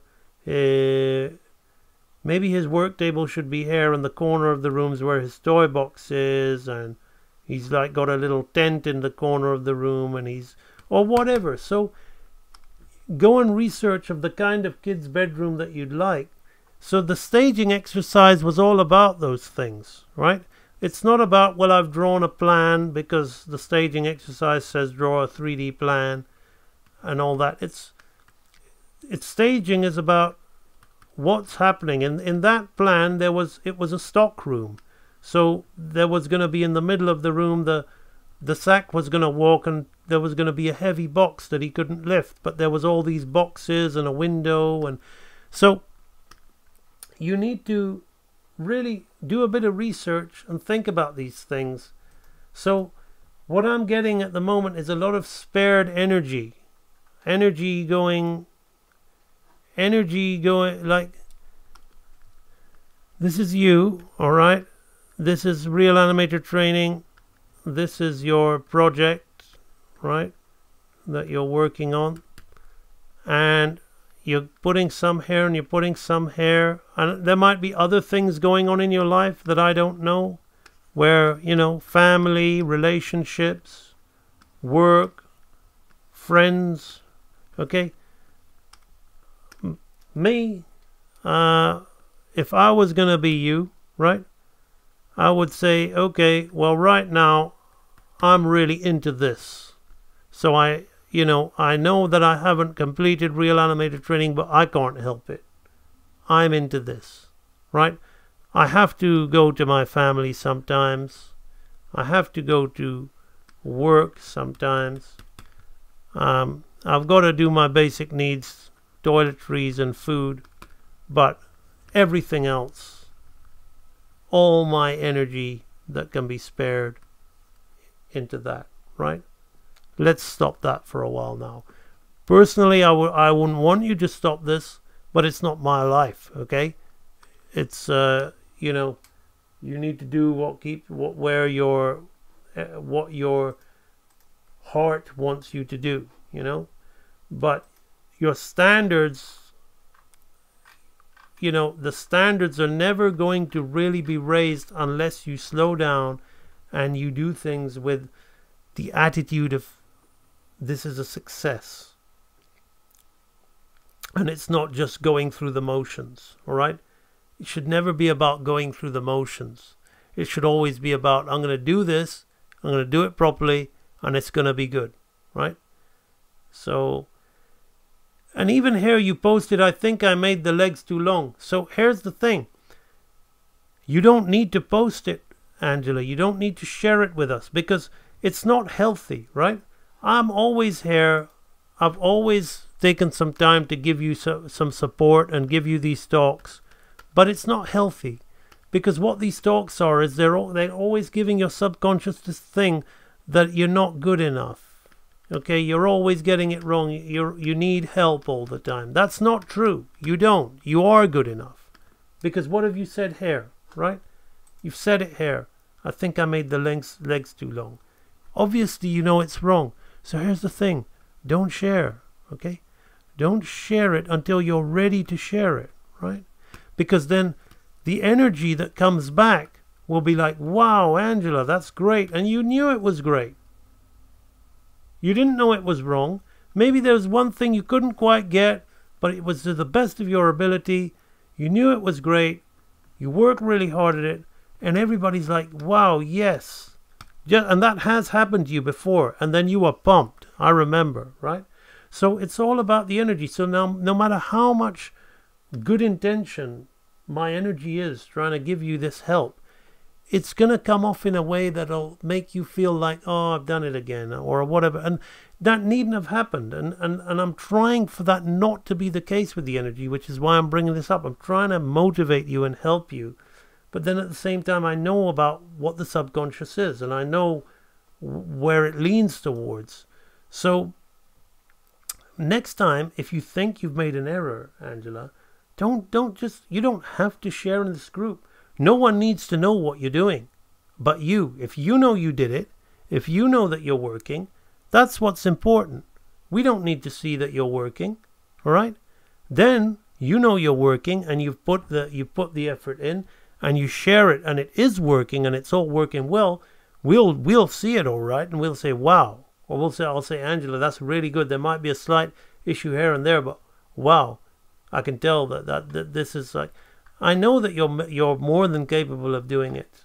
I'm going to hold back on Alex's anatomy posts. I think Alex needs to start doing some animation now. This stuff is all good, but he can keep doing this. But again, he's got to a certain level, but you can't force this stuff. You're gonna develop at the speed you're developing at. Cameron trying to put in some skin on the bones. I know sometimes it's good to see you drawing with blue pencil. Sometimes these pencils are a little soft, Cameron. Yes, go and define them a little bit. Yeah. Little bit flat in the drapery studies, but I can see that you're trying to get it in there. Again, when you do the outlines, Cameron, I don't know, so I'm gonna make it up. So it's never good to make it up, but I'm just gonna make up the guy's pose of wearing the toga or whatever, right? So if you got a flat shape like that, right? So and it looks really flat, always look for where you can see like the underlying drapes, right? So maybe there's a little one coming here. I'm exaggerating this, right? But then see the triangles and draw them in there. Make these drawings sculpted, right? Take it beyond, because at the moment you're kind of falling into this thing where you had some exponential growth in your drawing, but now I can see this pattern emerging, where you're falling into this kind of flat outline, just drawing outlines. So let's see some structure, some structural shapes, some working going on in your drawing, right? Just like we did in these Glen Keane drawings. Let's see those. So you've got the outline shape. Let's see you working that ulna, right? And, you know, just having, because all you know is bones, right? And when you don't know bones, and there's drapery, right? So let's see some of these, like, I'm exaggerating here and just going with what I know, right? So let's see some of these triangles coming. If wherever you see them, let's just see it all, okay? Put your brain to work and start drawing those lines on the page. Again, here, let's see some of these lines, right?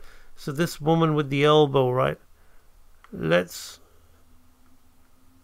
see, like, I know maybe you've just got something like this, but let's see you guessing that elbow there like that, right? And just right, let's see some of that guesswork of the scapula. You see, just put it in there, right?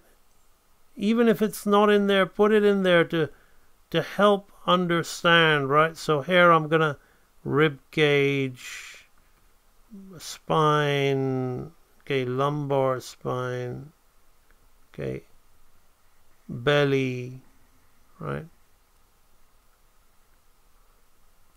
So again, here, just see how I'm just putting this stuff in there, right? Iliac bone, right? So even if you're not quite sure of the muscle, then guess where the bone of the leg is there, like that, right? And start putting those things in there. That way you're gonna go to the next level, right? That's what I kind of asked, why I want you playing these guessing games, so that when you start to draw these things, you start guessing. So like here you got this, and you're making the hand drawing here, okay? So don't make it like a clean up animation drawing of a hand, right? So here just guess, okay, a fold of skin, meta knuckle, right? Hair coming here, just guess it, and then you can start putting these other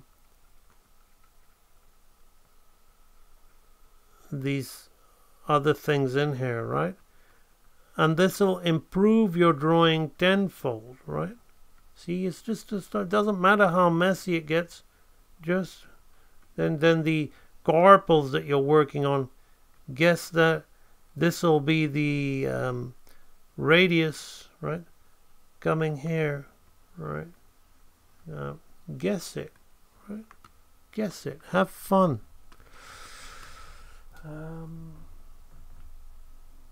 Same. Well, Alex is saying good night. That's the same for you, Alex, when you do your drawings, right? The same. Almost looks like Cameron with his sword. Hervonia Baker, I've finished the second pendulum swing assignment. Let me know what you guys think.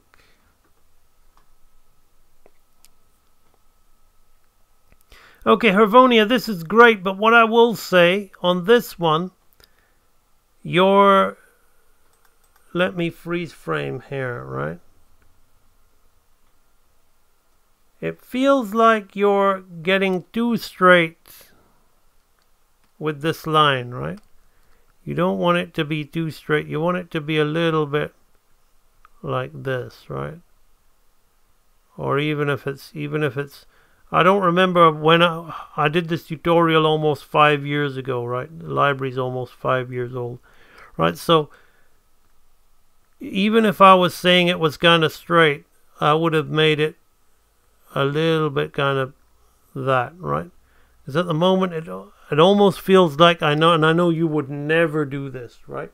So I know you didn't, but it almost feels like you've been using the software line tool and just rubbing it out to create this, which I know you didn't do, right?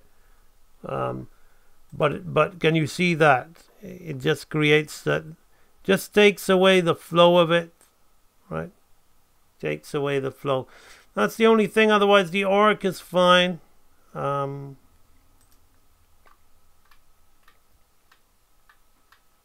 Selena Nina. I'm going to save Selena Nina's post. I'm just going to see what we have. Okay.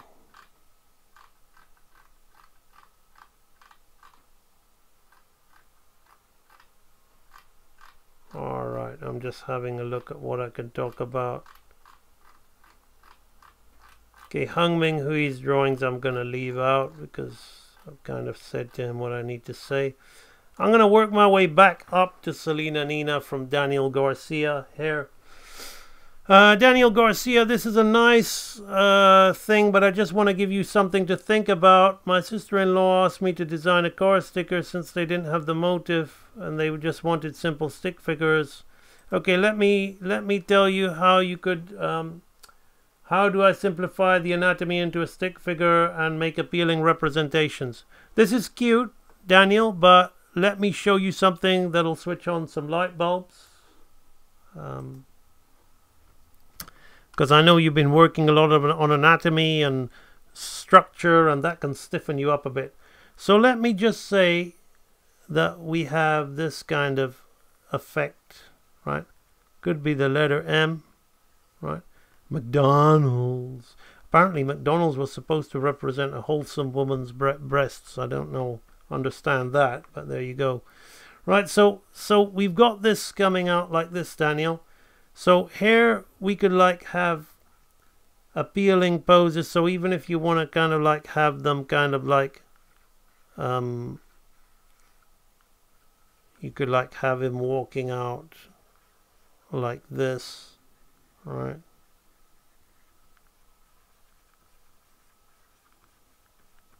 Right, coming in with his arm further back. Right, so he's got this arm. This arm, if this leg is forward, then this arm should be forward. So let's just think about this.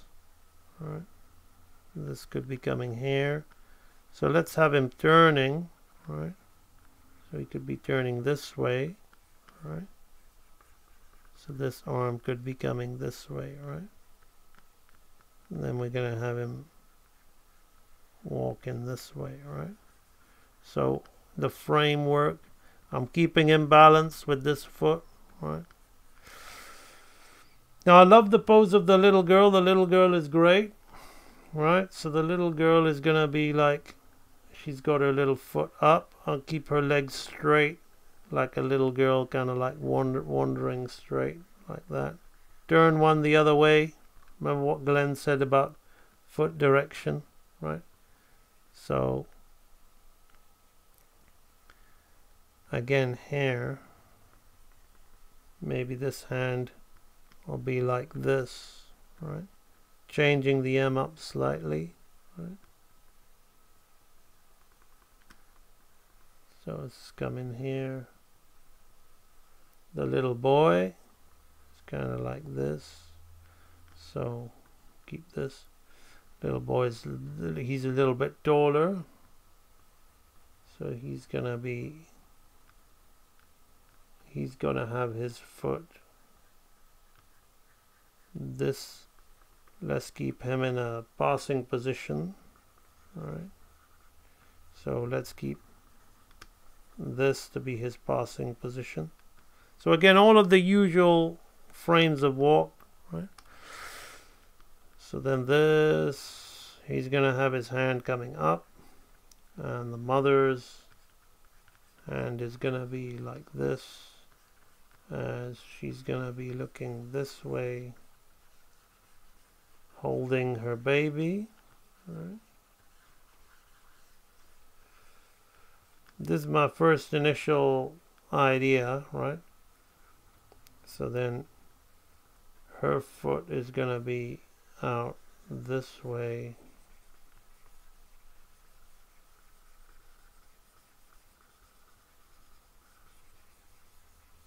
Maybe in a little bit here like that. Okay. I could tone the dad down a little bit. Right. So the thing is, the appeal comes from the posing rather than the separate elements of the stick figures being one continuous line. So I'm going to go again, right? So what I have at the moment here is I have this line for the union of the hands, right? This comes into the baby, right? Then I'm going to think about the body language, right? I like the body language that you had of the father being, but I'm going to have him more turning towards the kids, right? Because the kids are small, right? You could have him looking up like that, right? There we go, something like this, right? I have his head smaller to make him look older, right? So we go. So that's more of a flowing pose that we've figured out with him, right? Then we've got the little girl. So his hand is going to be under her hand, just going to be over his hand like this, or it could be the other way around. She could be, I'm going to have it the way I initially put it. What feels good for the little kid? The little kid feels good being under, so his hand's going to be over like that, right?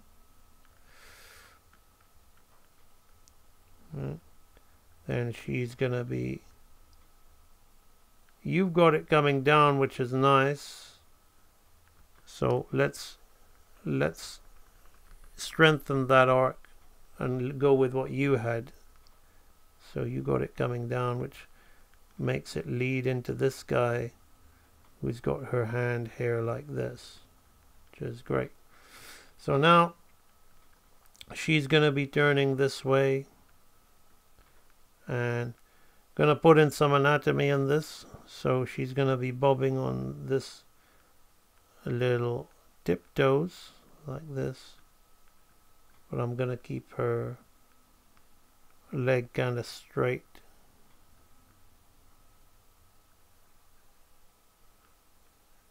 Maybe straight like this. Okay, let's bend it slightly. I wanted her to be marching like a little kind of matchstick girl, but let's keep it easy. This is a live stream. I don't have time. Head is going to be bigger on the kid, right? Bow tie, I like. Hair. Okay. I like the Christmas tree hair, but I would have it doing something like this, right? And then maybe I would soften it like that personally. Bushy, right? Then we got this guy in his passing position.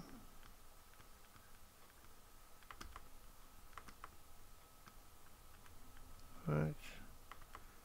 And his head is going to be a little bit bigger, like that. And then we have the mother finally. So his mother's going to have her hand up this way. I think I could tone that down. Mother's feeling a little bit big. So let's have mother's hand this way. Not as nice on the silhouette of the boy, but I guess it's more relaxed. Maybe mother's hand can be this way. Why am I flipping? No, I'm gonna keep mother's hand this way. It stops it from being like this, but I like the inverse like this because it moves in nicer. I'm gonna have her looking, maybe her and dad looking together at each other like this.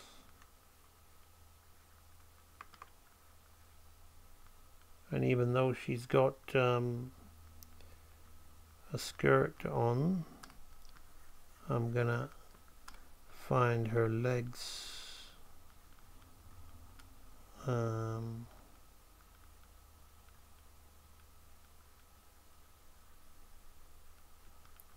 Gonna be more something like this.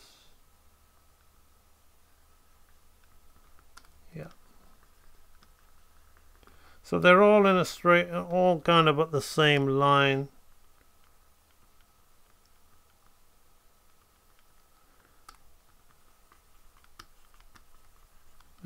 Improve that a little bit, right? So we've now got this as our silhouette, Daniel, which we could then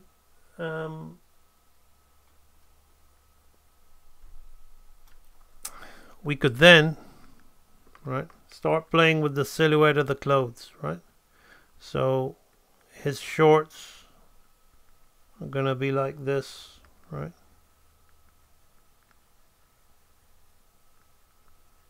Right, so we've got one short open, the other one there like that, and his shirt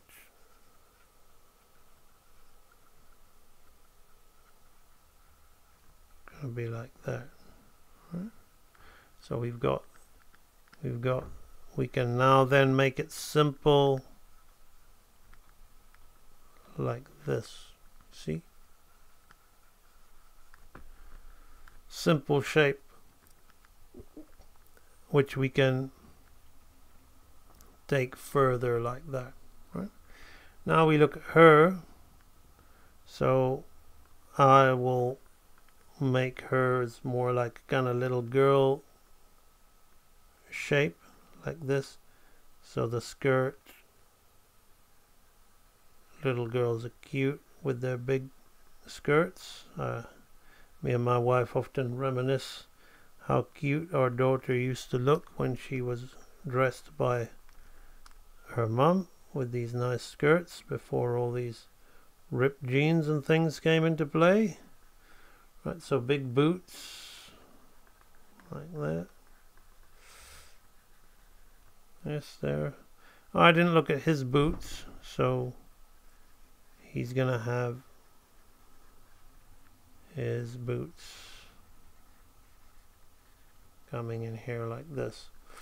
Now again, her hair I'm gonna make more like rounded because I just think it's cuter, right? Now this boy's got a cap, so let's have him looking at the sister so we can see that cap. Let's give him a little bit of a hairstyle at the back, right? Now he's dressed like dad, right? So we're going to do the same thing, right?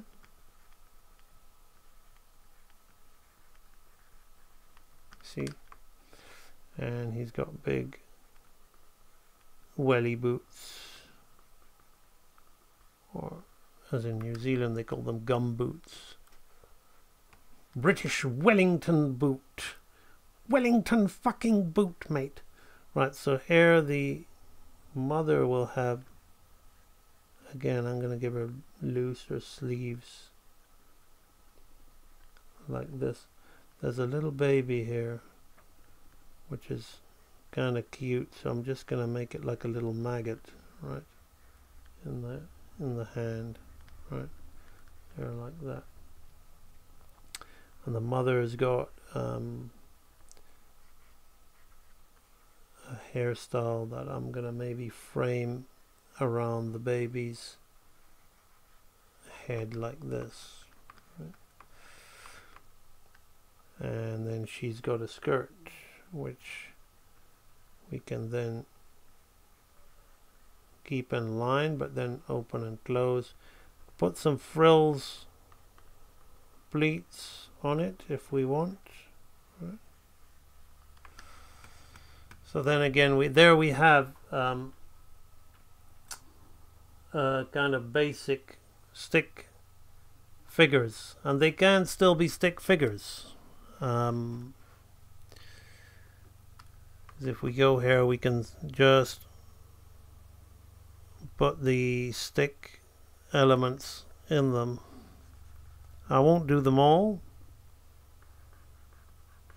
Alright.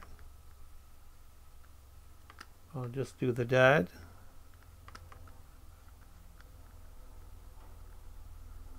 Alright, so can be right like that. Now remember the front feature of the face with the ear, right? Just like that. And then the smile. Put a little nose on there if you want. Oh, he's got a hat too, okay? So he can have a hat too. Kind of like the hat that you gave him. So the hat can come back on itself like that. There you go. So they can be stick figures, okay? So hopefully that gives you food for thought about posing, silhouette, and things like that. How to make it stronger. Excuse me. Right, so that's Daniel Garcia's post. I like that post. Thank you, Daniel, for sharing that with us.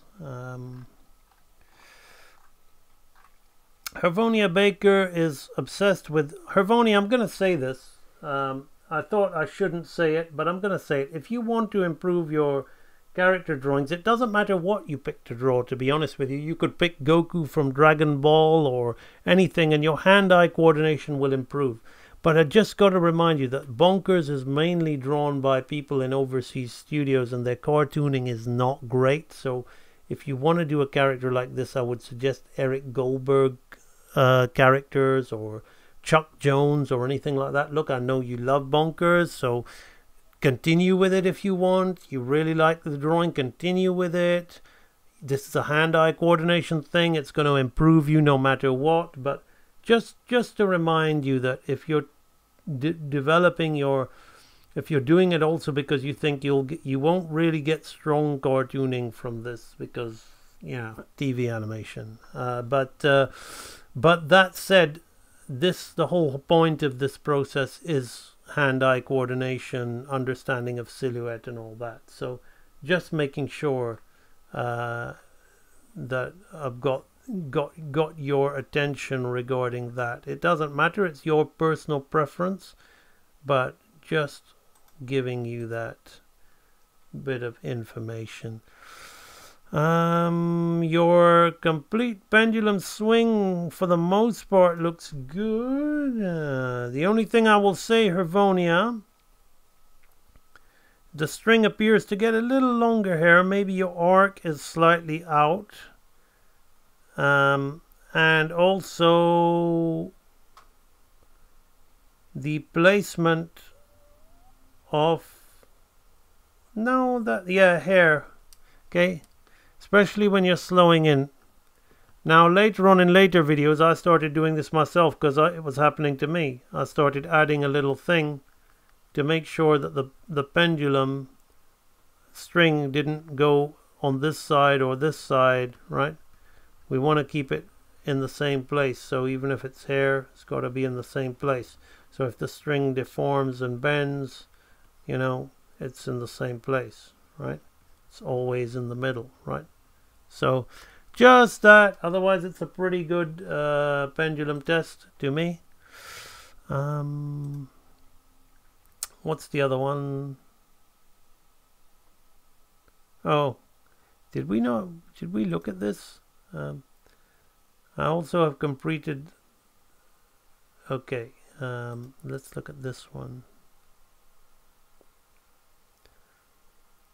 It looks like the same thing you've posted twice. This one, the pendulum seems to stretch a little bit on the way down.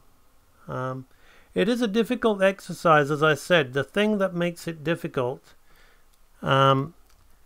is getting the arc right so that the string is always the same length. Now, sometimes people measure, and that's what I do in the video. I take this and I rotate it and I measure it and I get it, because sometimes it feels like it's wrong, but actually that's the arc. So just, you know, don't do the exercise again.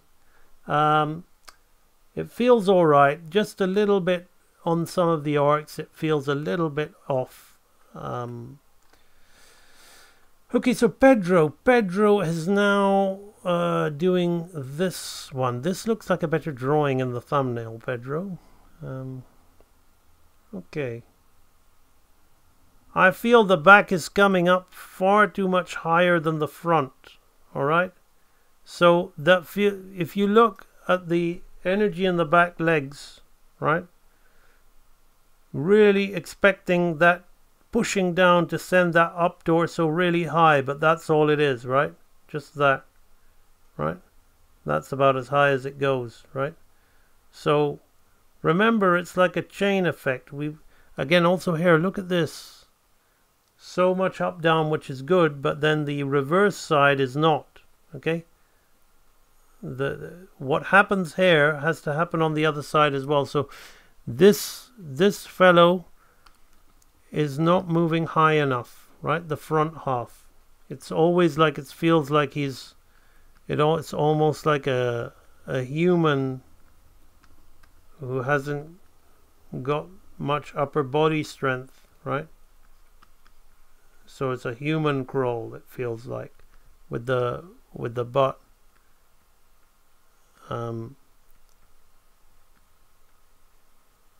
Being high. Yeah. Actually, that's a bit bad, because if that's the floor, then that should be the floor, right? So, but you know what I mean, right? So too much this, right? So, and also the question about, no, don't do it again, Hervonia. The pendulum series is such where you have to do the same thing all the time, okay? Don't do it again, right? Pendulum, that's what makes these live streams a danger, is you don't hang on my every word. Like, this is not feedback. This isn't official feedback, right?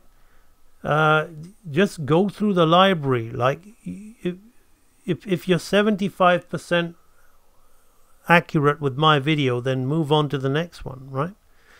So, but the drawing of the dog feels a lot better, Pedro. That your drawing is, you're now actually getting the drawing right, which is what I told you about last time. So everything about the mechanics now works, right? Except for the up down. It now doesn't feel like his legs are like daddy long legs or whatever we were talking about last time. They actually feel like proper working limbs.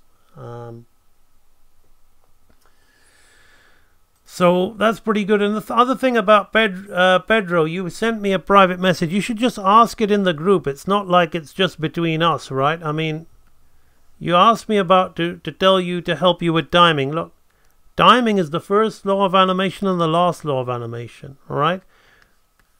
You learn about spacing, slowing in and slowing out, which ultimately creates the effect of timing. But timing is is the easiest thing to say is how long did it last? Okay, how long does it or did it last? Okay, or does it take to do? That's what timing is. How long does it take to do?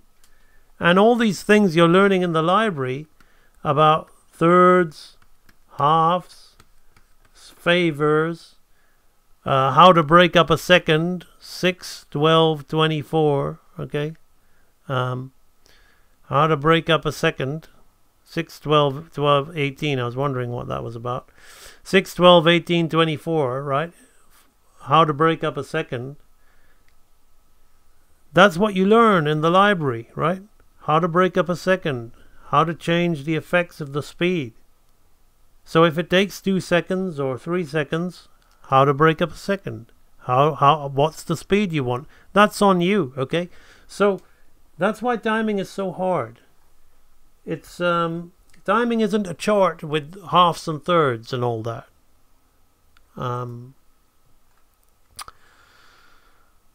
Michael Kilner Davis, this already looks good.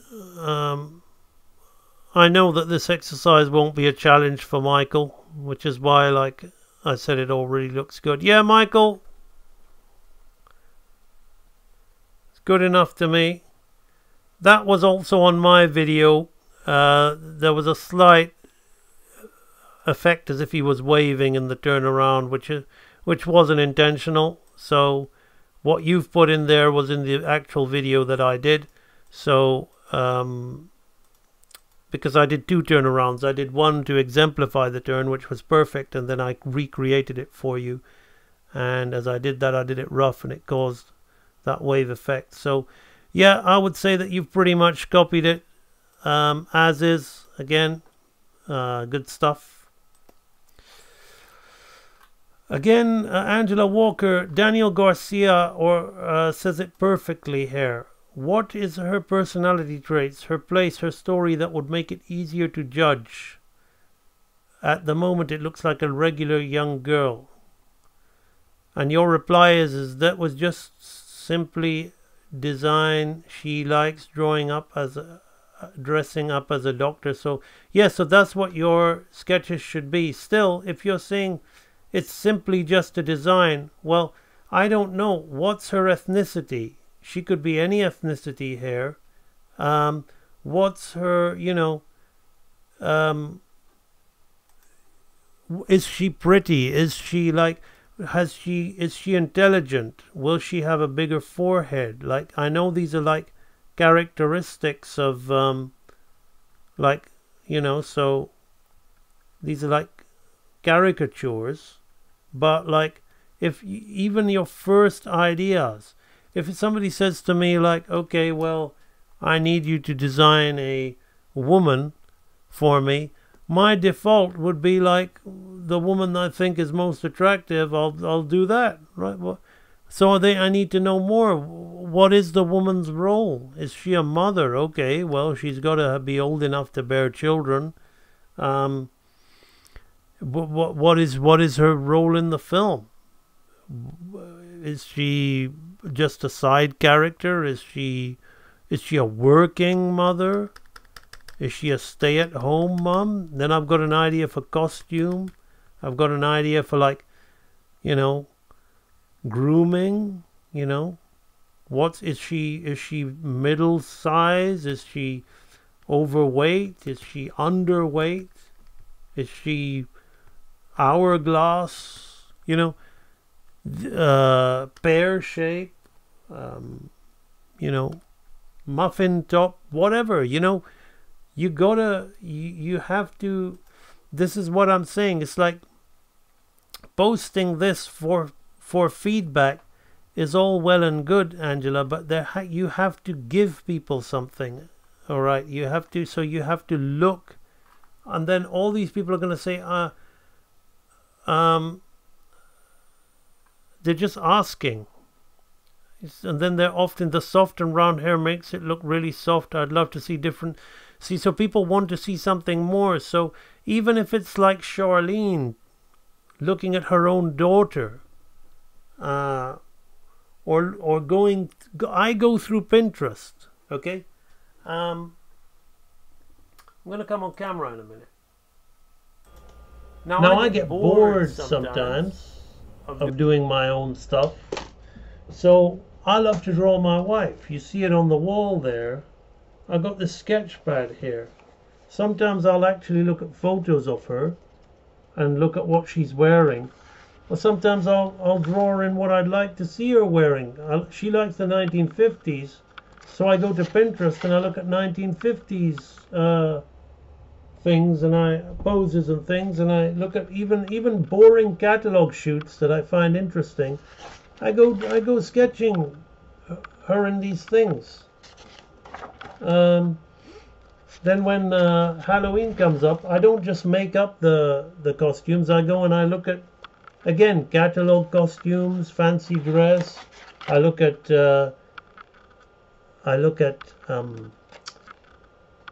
Halloween pin-ups. I look at all kinds of things.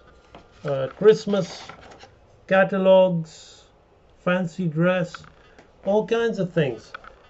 And that's for, so even if you get a basic idea of a character, go to Pinterest, look for some poses there, and make at least 10 drawings, 15 drawings. One drawing is not enough to have an opinion of anything, Angela.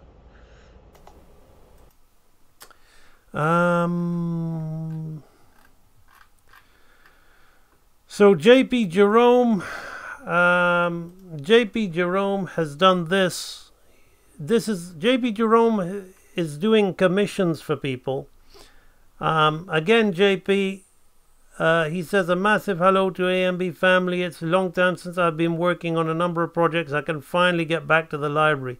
So he hasn't really been doing library exercises, and JP has been jumping around, and he hasn't been doing the library in the order it should have been done. And the problem with that is you don't follow the laws and the structures, and then when you come to do things like this, while I can see he's watching my material and he's taking note of things like slowing in and expression changes and things like that, certain aspects like the solidity in the face, particularly the solidity in the face, is missing, and the hair model of the character. So you know it, JP. I'm not going to keep banging that drum about how you kind of need to work on things like that. But I just think just knowing a little bit about the face would be able to help you here in terms of, okay, well, the hair model of this character, for example. So if you'd done those head turnaround head constructions in the basics, which I'm not sure if you did or you didn't, JP, I can't remember, you'll notice how I simplified the stick man, right, into this diamond shape, So what that does is that leaves this mass behind the head, right? So that's where the hair is going to go.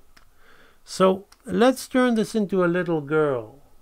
So if I was going to animate this kind of little girl that you've got hair, where you kind of say, well, okay, even like I'm at that level now where I wouldn't really worry about structure, to be honest with you, because I just know it and I do it instinctively. But I'm gonna do something, right, very quickly, which is kind of like what I think. Which is kind of like what I think the movement you've done anyway, right?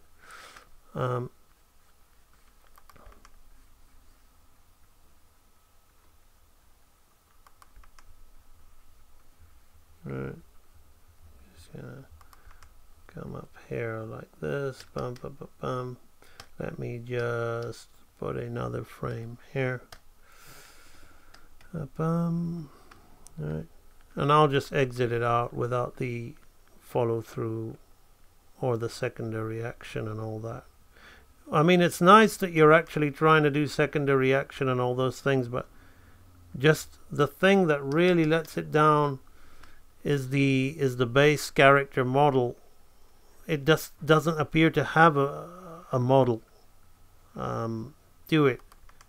The hair, the just lack of consistency in it. So let's talk about this shape, right? This is the shape of the head, right? I'm going to put the ear here, right? This is the shape. And what's your style, right? So then I'm going to create like a center line here, right? Just like this. Right, I'm going to do that. Right.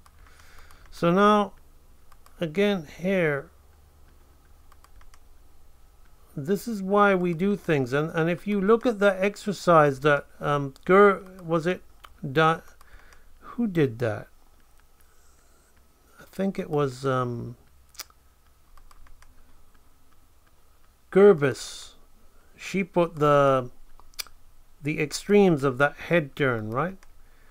You see, this is so much simpler than the stick man you do in the basics archive. Because once you understand it, you simplify it. And then you can see just how fast it is to knock this stuff out. Right? Because you can understand that now. This is going to be, I'm going to up the angle here just a little bit. Right. Let's keep that dead straight.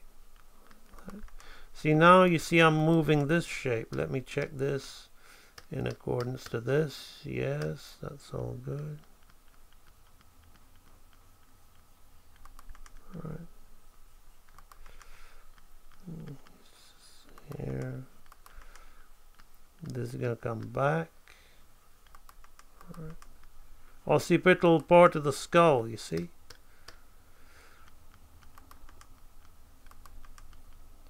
Let's put this here.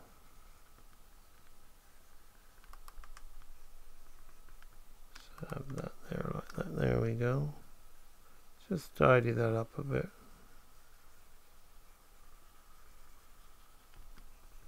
Right, bum bum bum. Bum bum bum.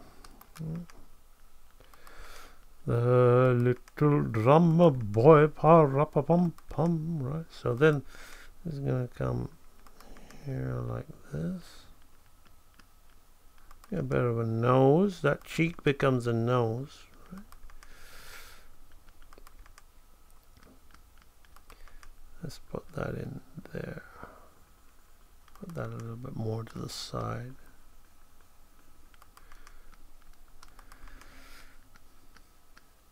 So then the occipital bone comes into play. Right.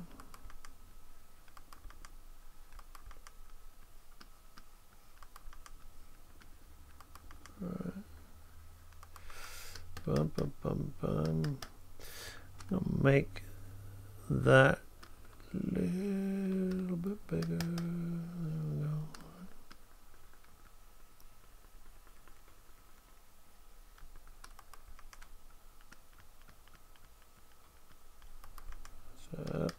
And that's going to come out. So occipital bone, right? You see, that's the, you see, once you learn the things that I drum into you guys that you should be learning, it really becomes very easy, right? All right, so now we're going to talk about your character's head, right? Hair.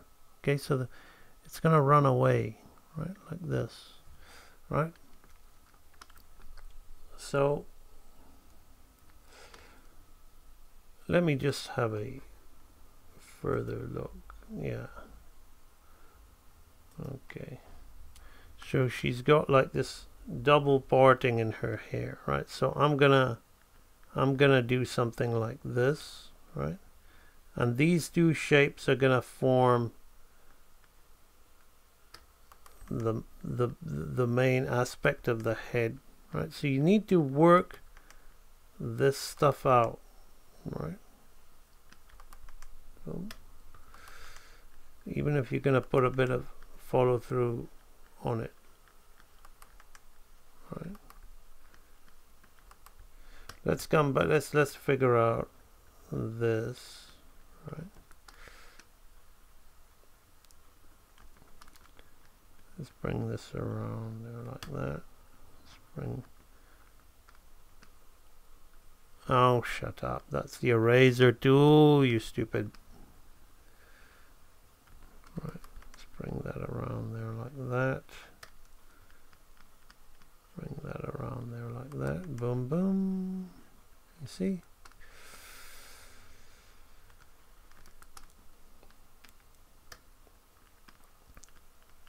Now it's going to come just to one here. Right. Then we're going to have maybe cheat it there like that. Bum, bum, bum, bum. There. Right. So that's that bit of the hair sorted out. So there's a middle parting now. Right. Middle parting. See a little bit more of that middle parting there.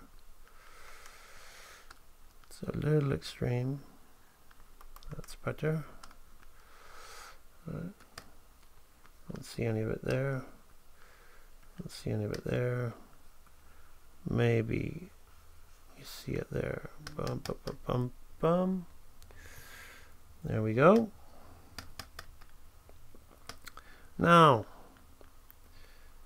the hair. So I'm gonna imagine it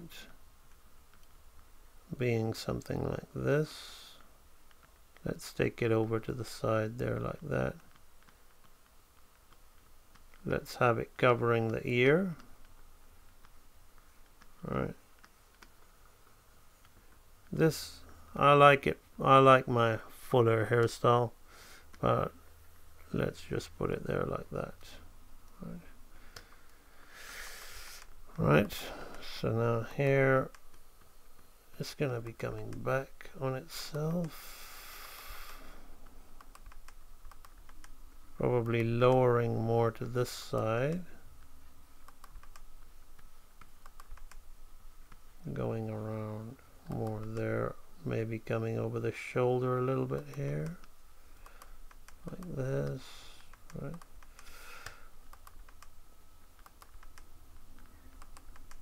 Maybe break it up a little bit here. Right.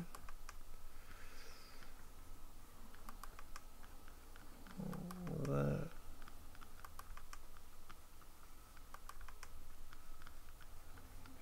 Bum, bum, bum. Then we're gonna switch directions. Right.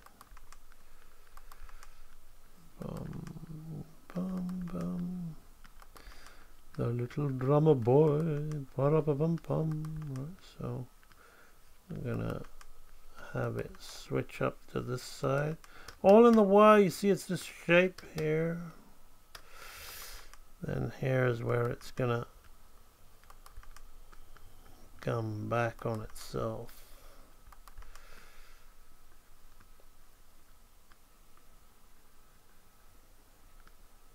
Like that. Bum, bum, bum, bum, bum, bum, bum, bum. Right, so you can see the hair's got solidity, and when it's in between, it'll follow through and overlap just nicely.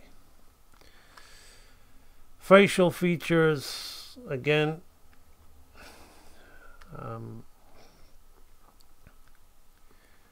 you're gonna wanna think about the center line. So maybe this eye is gonna be here, this eye is gonna be here, the eye line will be maybe here. Nose is going to be here like this.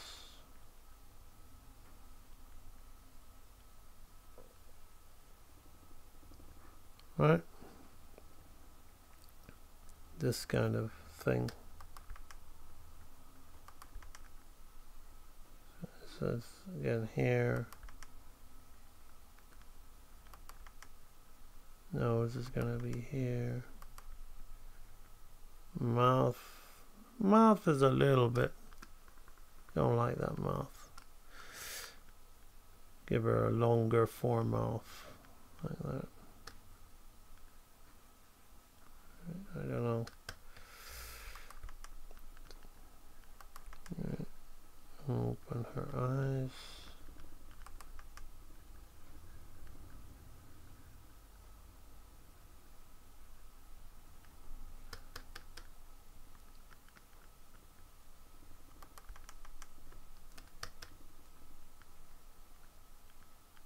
Her nose design actually would be like this. Her mouth would be open like that. Boom, boom. There we go. And that's as far as I'm going to take it. But you see, once you start, you kind of understand, but you're because you've kind of been watching me, and I know you tune in when I do the Santa, and you've picked up on some of these little touches which are really nice, like the I was telling you about 10 frame slow-ins and all those kind of things, and the little bit of anticipation. I see that you're taking in the things that I say, but the basic fundamentals are not there for it to work well. I can see what you're trying to do, but what's taking away the professionalism is those basic fundamentals, which aren't necessarily just about the solid drawing, okay? It's about this, you know, it's about having the expression being big enough to read in the anticipation, having the poses, the silhouettes being nice. So what you're doing is you're playing with the laws of life, but you're lacking the laws of movement, right? Which are those fundamentals. The timing is good though, which is what you've really used your slowing in and slowing out nicely. That little head turn there though could be stronger. There's not enough of a head turn in the action she makes there, but I love the expression change. So that's really good. That's really good what you've taken on those aspects. But I feel, JP, you gotta work your fundies, man. Otherwise this is never gonna go away. It's always gonna be plaguing your efforts. And you can see fundies are so easy. Look how, I mean, I just banged this out, right? And I could go in there and, you know, just add to it and put other things, and it would be just as effortless. So fundamentals are extremely important, okay? That's why I structure the training library the way I do. And I in one of the bundles, you can now buy the advanced in another bundle, but it costs more. In one of the bundles, I deliberately leave out the advanced because I know, you know, people are gonna want to jump around, get ahead of themselves a little bit. Now, JP is successfully doing commissions, and I'm happy for him, and he should be doing that. But he knows when he comes to me and I talk to him, I'm gonna talk to him straight because I care about him, and I'm gonna keep banging the fundamental drums at him because that's what he needs in order to. He's got the knowledge, not the know-how. He's got the knowledge to know what he wants and get it across, which is actually really good, JP. But it's never going to look right until you sort your fundies out, right? Kevin Silver, these are great. These are fantastic. You're still having struggle with the mouths on this, but I don't. For the most part, I don't mind. I think your line drawing, your proportions, even your choices of line is getting better. Legs width. A little bit strange in some of these, but Definitely seeing improvement here. Still really struggling to get those. Sometimes you get it right, but when the face is at an angle, you're really struggling to get those proportions and things put in. It's like you're drawing the outline shape, and you're trying to fit the face in, but you're going to have to adjust those outlines. You see, her mandible is not going to be all the way here. Especially if it's on the cheek side here. So, but this is part and parcel of the growth process. Faces are your weakest area, I would say, but just keep going, because every time, I mean, these are actually quite nice. These are actually quite nice drawings in regard, you know, in regard to the way they look. They almost look like graphic design, album cover art, just slightly naive in the face, just slightly lacking in the face a little bit, and in the proportional balances of certain body parts. But you're getting better and better. Your hands are getting, you know, you're getting better, Kevin, no doubt about it. So it's a very strong post from you. Definite, I would say definite significant improvement in this one. Kevin Cummins, yeah, just keep going with these. Just what I would say is weight your line. You're shading it, but it's kind of neither here nor there. Let's heavy some of those lines, and you know, because your lines are all getting lost in the smudge and the pencil. So make sure we heavy some of those shadow lines. Gerbis's second attempt at the front walk, already much better. I remember seeing this. I think she did the... Let's have a look. Yeah, this is better.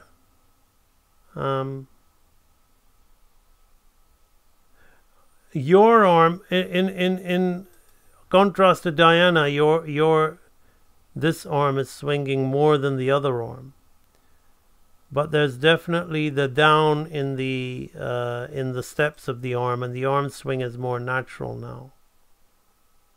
Yep, I would leave it at that, Gerbis. The only thing about wibbly wobbly in the head is it's growing and shrinking in mass a little bit. You can see that ball is growing and shrinking in mass. As you're doing the up and down of the head, but that's not a biggie. You know, the head turns is where we're at, and that's where you're going to learn to sort that out. These exercises aren't even about volumes; they're more about arcs and timing and slowing in and slowing out. And yeah, that's a good walk. Great stuff. Not going to hang around too long on that. Now, Selena Nina. I've saved Selena Nina till last. Because I think it's important to have a chat to her about this. She says, "Hi friends, I finished my own bouncing ball test this week, and I remember back in April 2020 I tried to do my own bouncing ball test, but I still didn't understand enough about timing after my review of the bouncing ball lessons and swinging. I wanted to give this another try. I had a lot of fun with this. I also got the spring idea from the pendulum lessons. Thank you to everyone for the support." Okay, so let's have a look at this.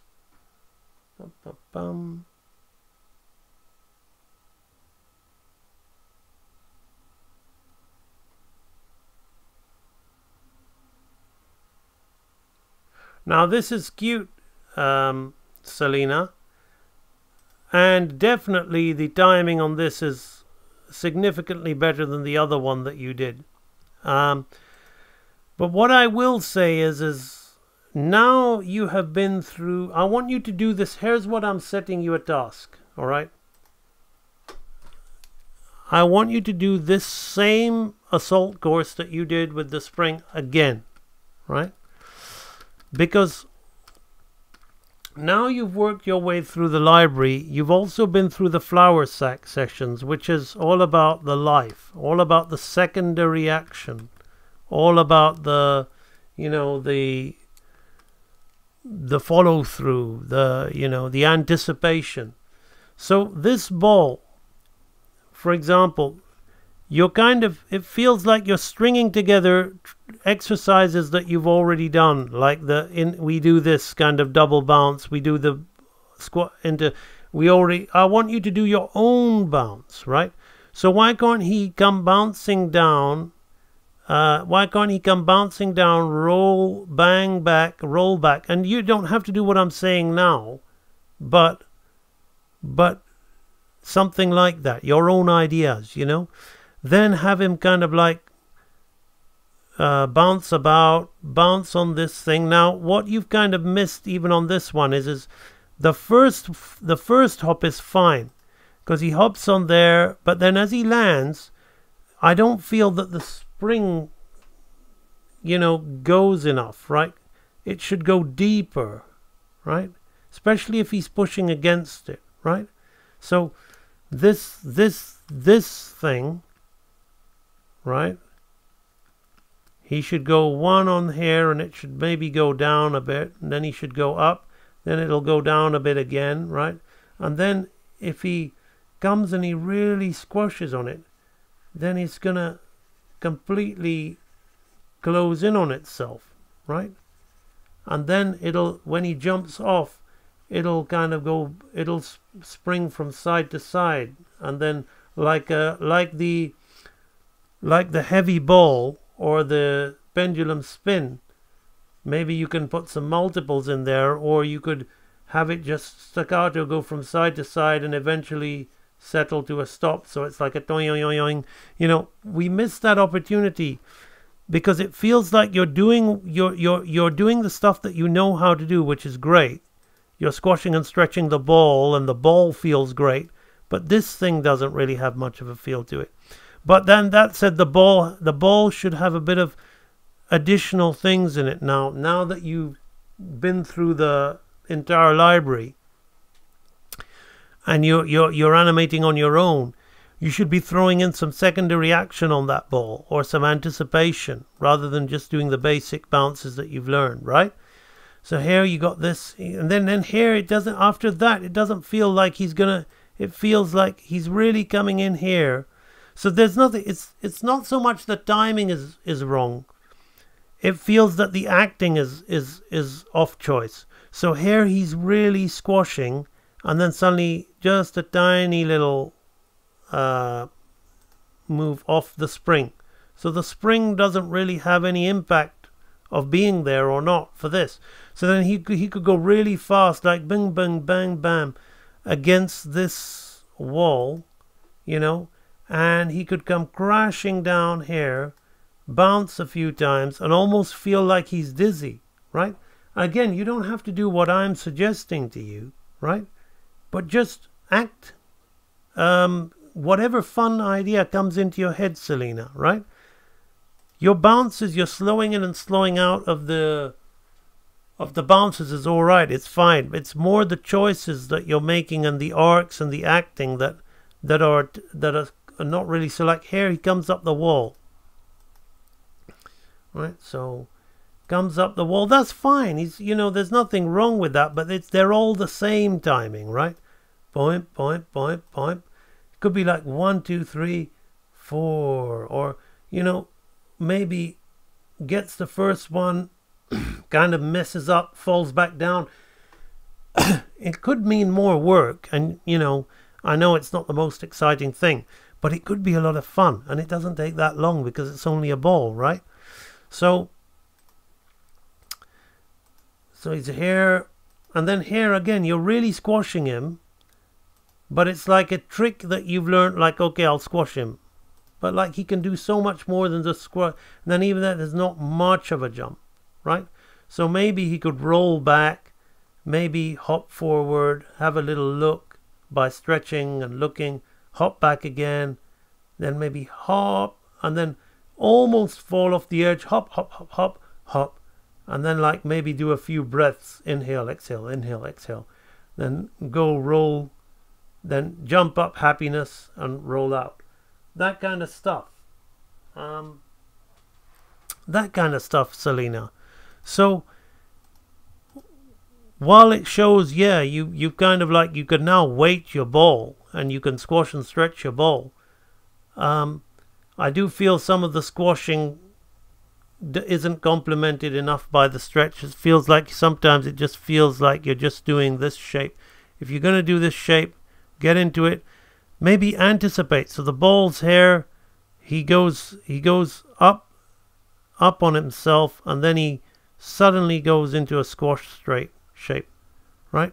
Then he goes even more squash. So it's like an anticipation of the squash, right? Then he goes into a real squash shape.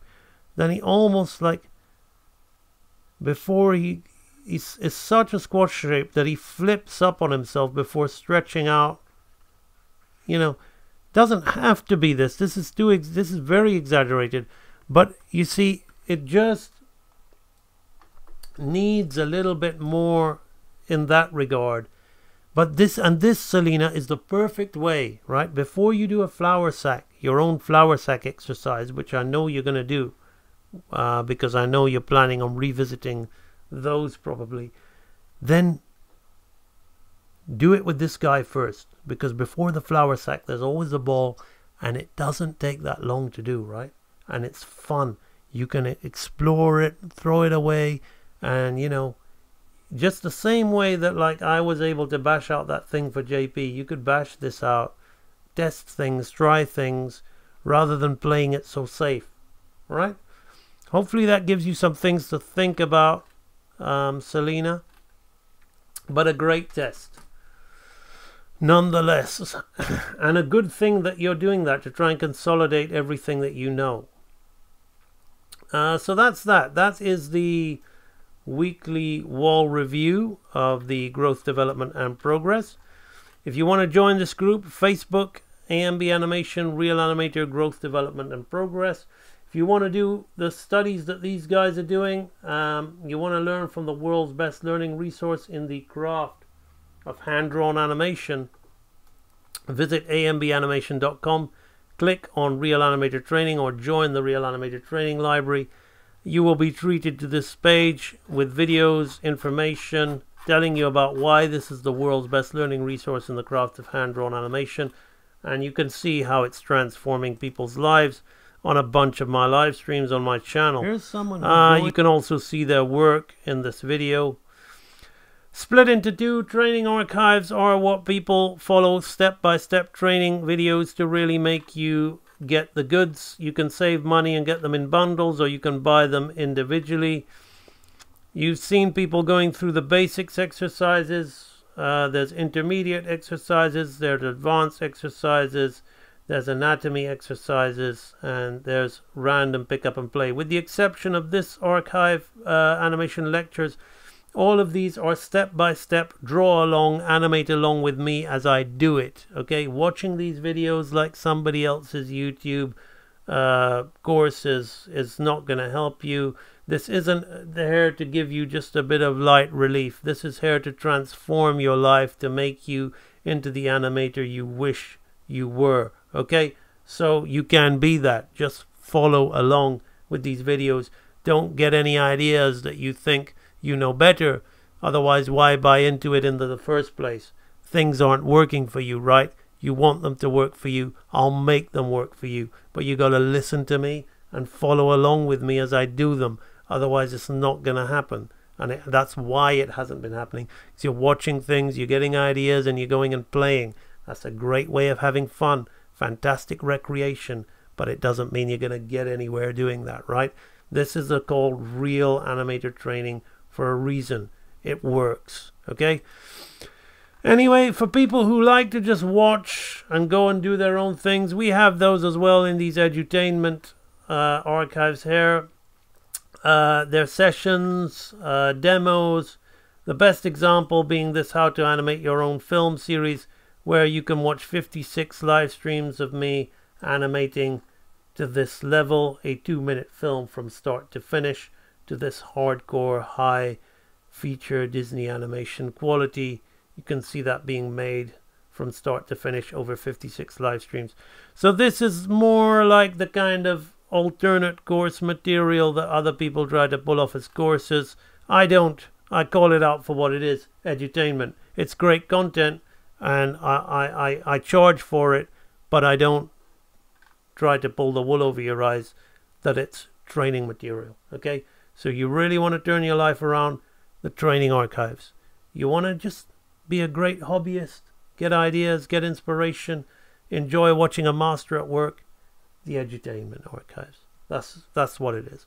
Right, okay, so I have said that. Real Animator Training Library, go join it if you want to, if you really want to make any progress. Let's face it, nothing else works. And I'll come and talk to you guys on the chat.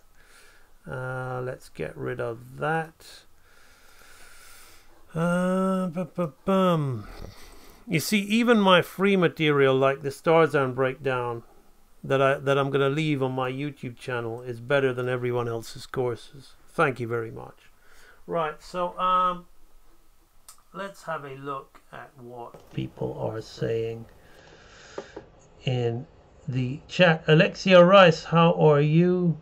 Octavio Velasquez. Thank you, Mr. AMB, from the feedback. Getting a lot of cool ideas. Yeah, you should. This is the time for you to let your imagination go. Time to let your imagination flow. You know? Don't hold yourself back. Life Fantasy is going to have dinner and play video games for the night.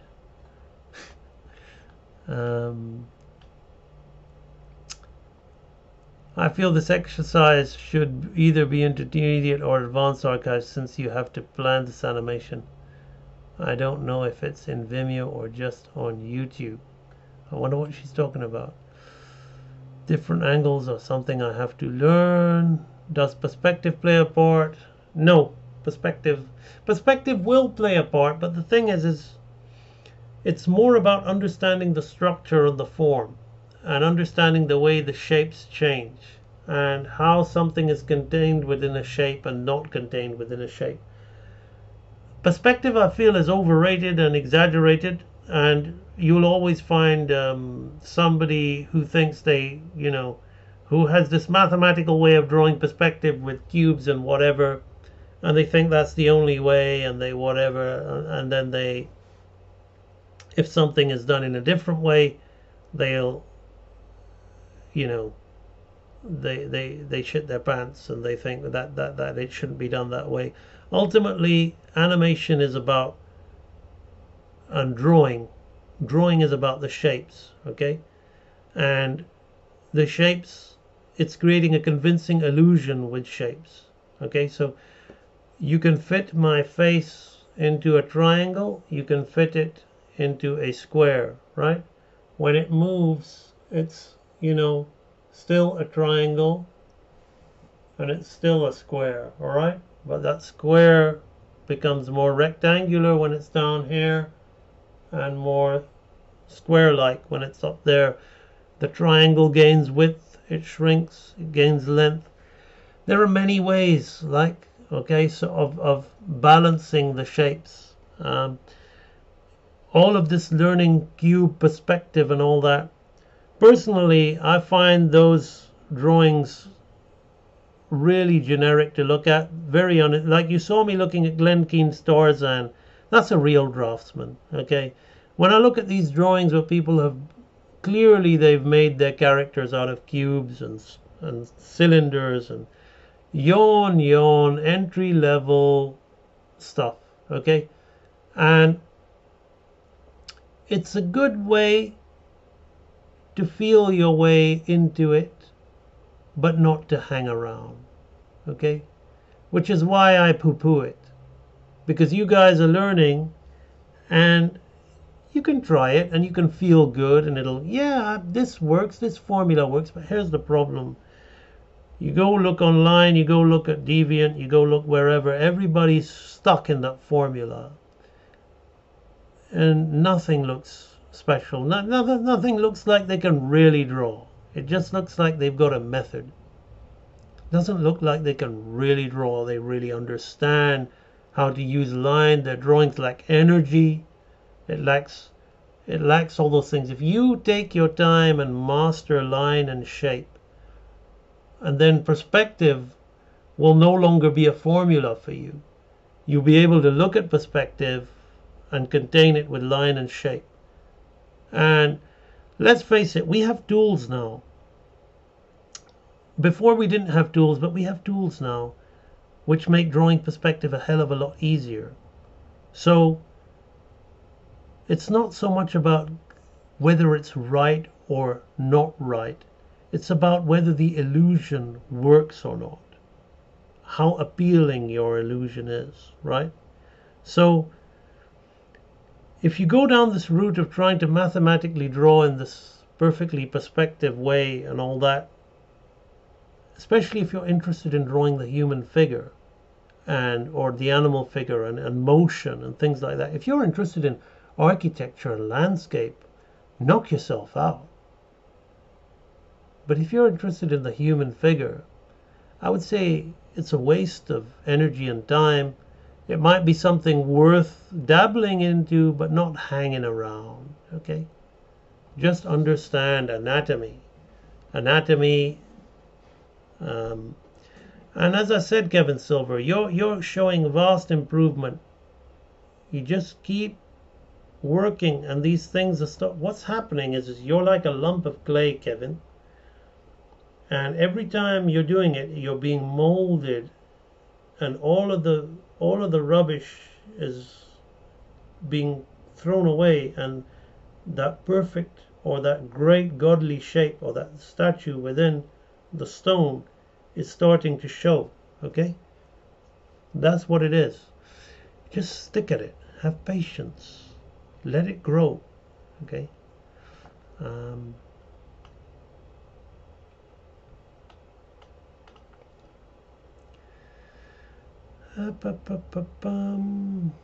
AMB, they were broadcasting El Cid the Legend on local TV channel. Just made me so happy, and I think I know which scenes you animated. Yeah. It's funny, as I'm designing the great one, his proportions are starting to look like El Cid characters, and I'm thinking, oh no, it's becoming El Cid. That's the last thing I want it to be. I love El Cid, but those guys are a little bit over the OTT in their size.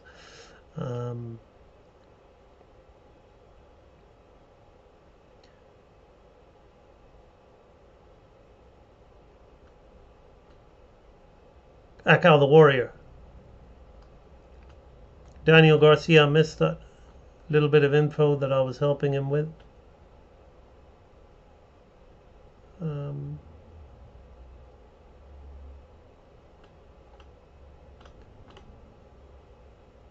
Okay, that's it. I feel we are done with the chat. AMB, is there an acrobatic fighting style that you think actually looks nice? Yes. The one I've given the groundhopper. Taekwondo. My style. I love it. Taekwondo. Old school Taekwondo. I can't stand all this. If you look at films like No Retreat, No Surrender, or you look at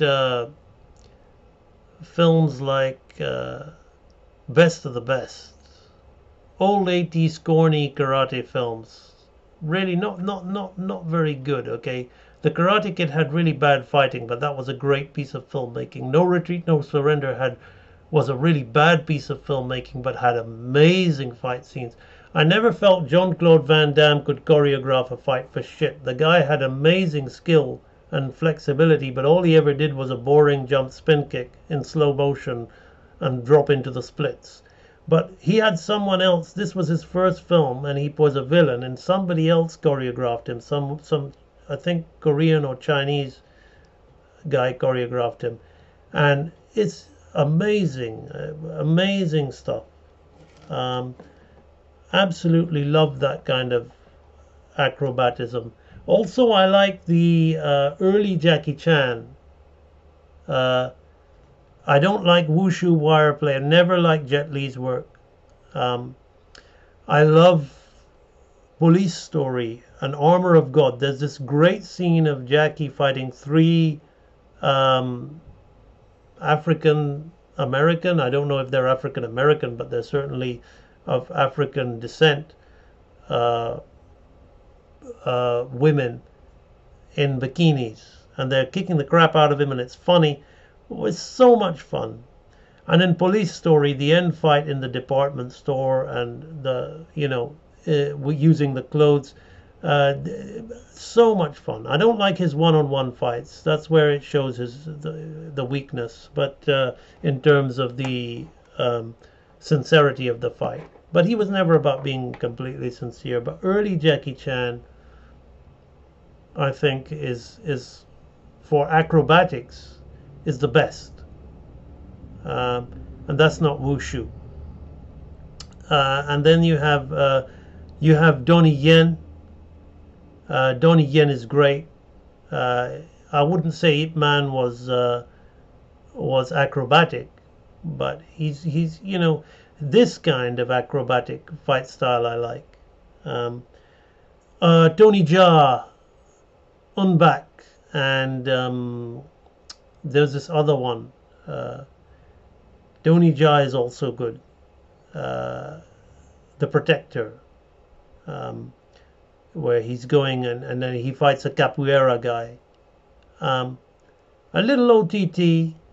For me, like I've always liked the sharpness and the directness of Bruce, but if I'm going for acrobatics, these are the kind of things that I like. So there's plenty of acrobatic fighting styles that look really nice. It's all about looking nice. That's what acrobatics is. But it's when those acrobatics are taken to a level where the weight and the power comes out of the blows. Like when you're using wires. I mean, for example, The Matrix is just awful because those guys aren't very good martial artists. But even you have a great martial artist like Jet Li, who's one of the best out there in terms of performance. Wushu, that's what it is. He's hanging from wires and ropes and things, and all of the weight is taken out of his techniques and moves, and then a tiny little hit hits another person and they go spinning from the wire. Like, it doesn't for me feel genuine. It's just too much, and that's what anime fights sometimes feel like for me. So if this is going back to what I was saying about anime fighting, acrobatism, athleticism, and gymnastics is fantastic to put into fight scenes. I mean, having a bunch of people being really raw and brutal and real is not the most exciting. I mean, I love Bruce Lee, but even he used to say he would never really kick above the waist in combat. But he did it for camera. So even his stuff looks nice for the camera, you know. But so I like a lot of acrobatic fights, but as long as it sells well, as long as it feels like somebody could really get hurt, and these guys are actually really trying to hit each other, and it's not just and a little bit of spin here and a weightless flying here it's just not my thing. And I can't stand those old kung fu movies where they're constantly blocking, catching the leg between the leg and then starting to fence with the foot.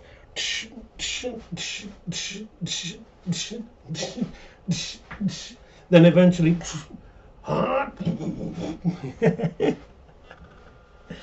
yeah. I like all kinds, as long as it looked convincing. You know, even those Bourne movies have got some interesting fights.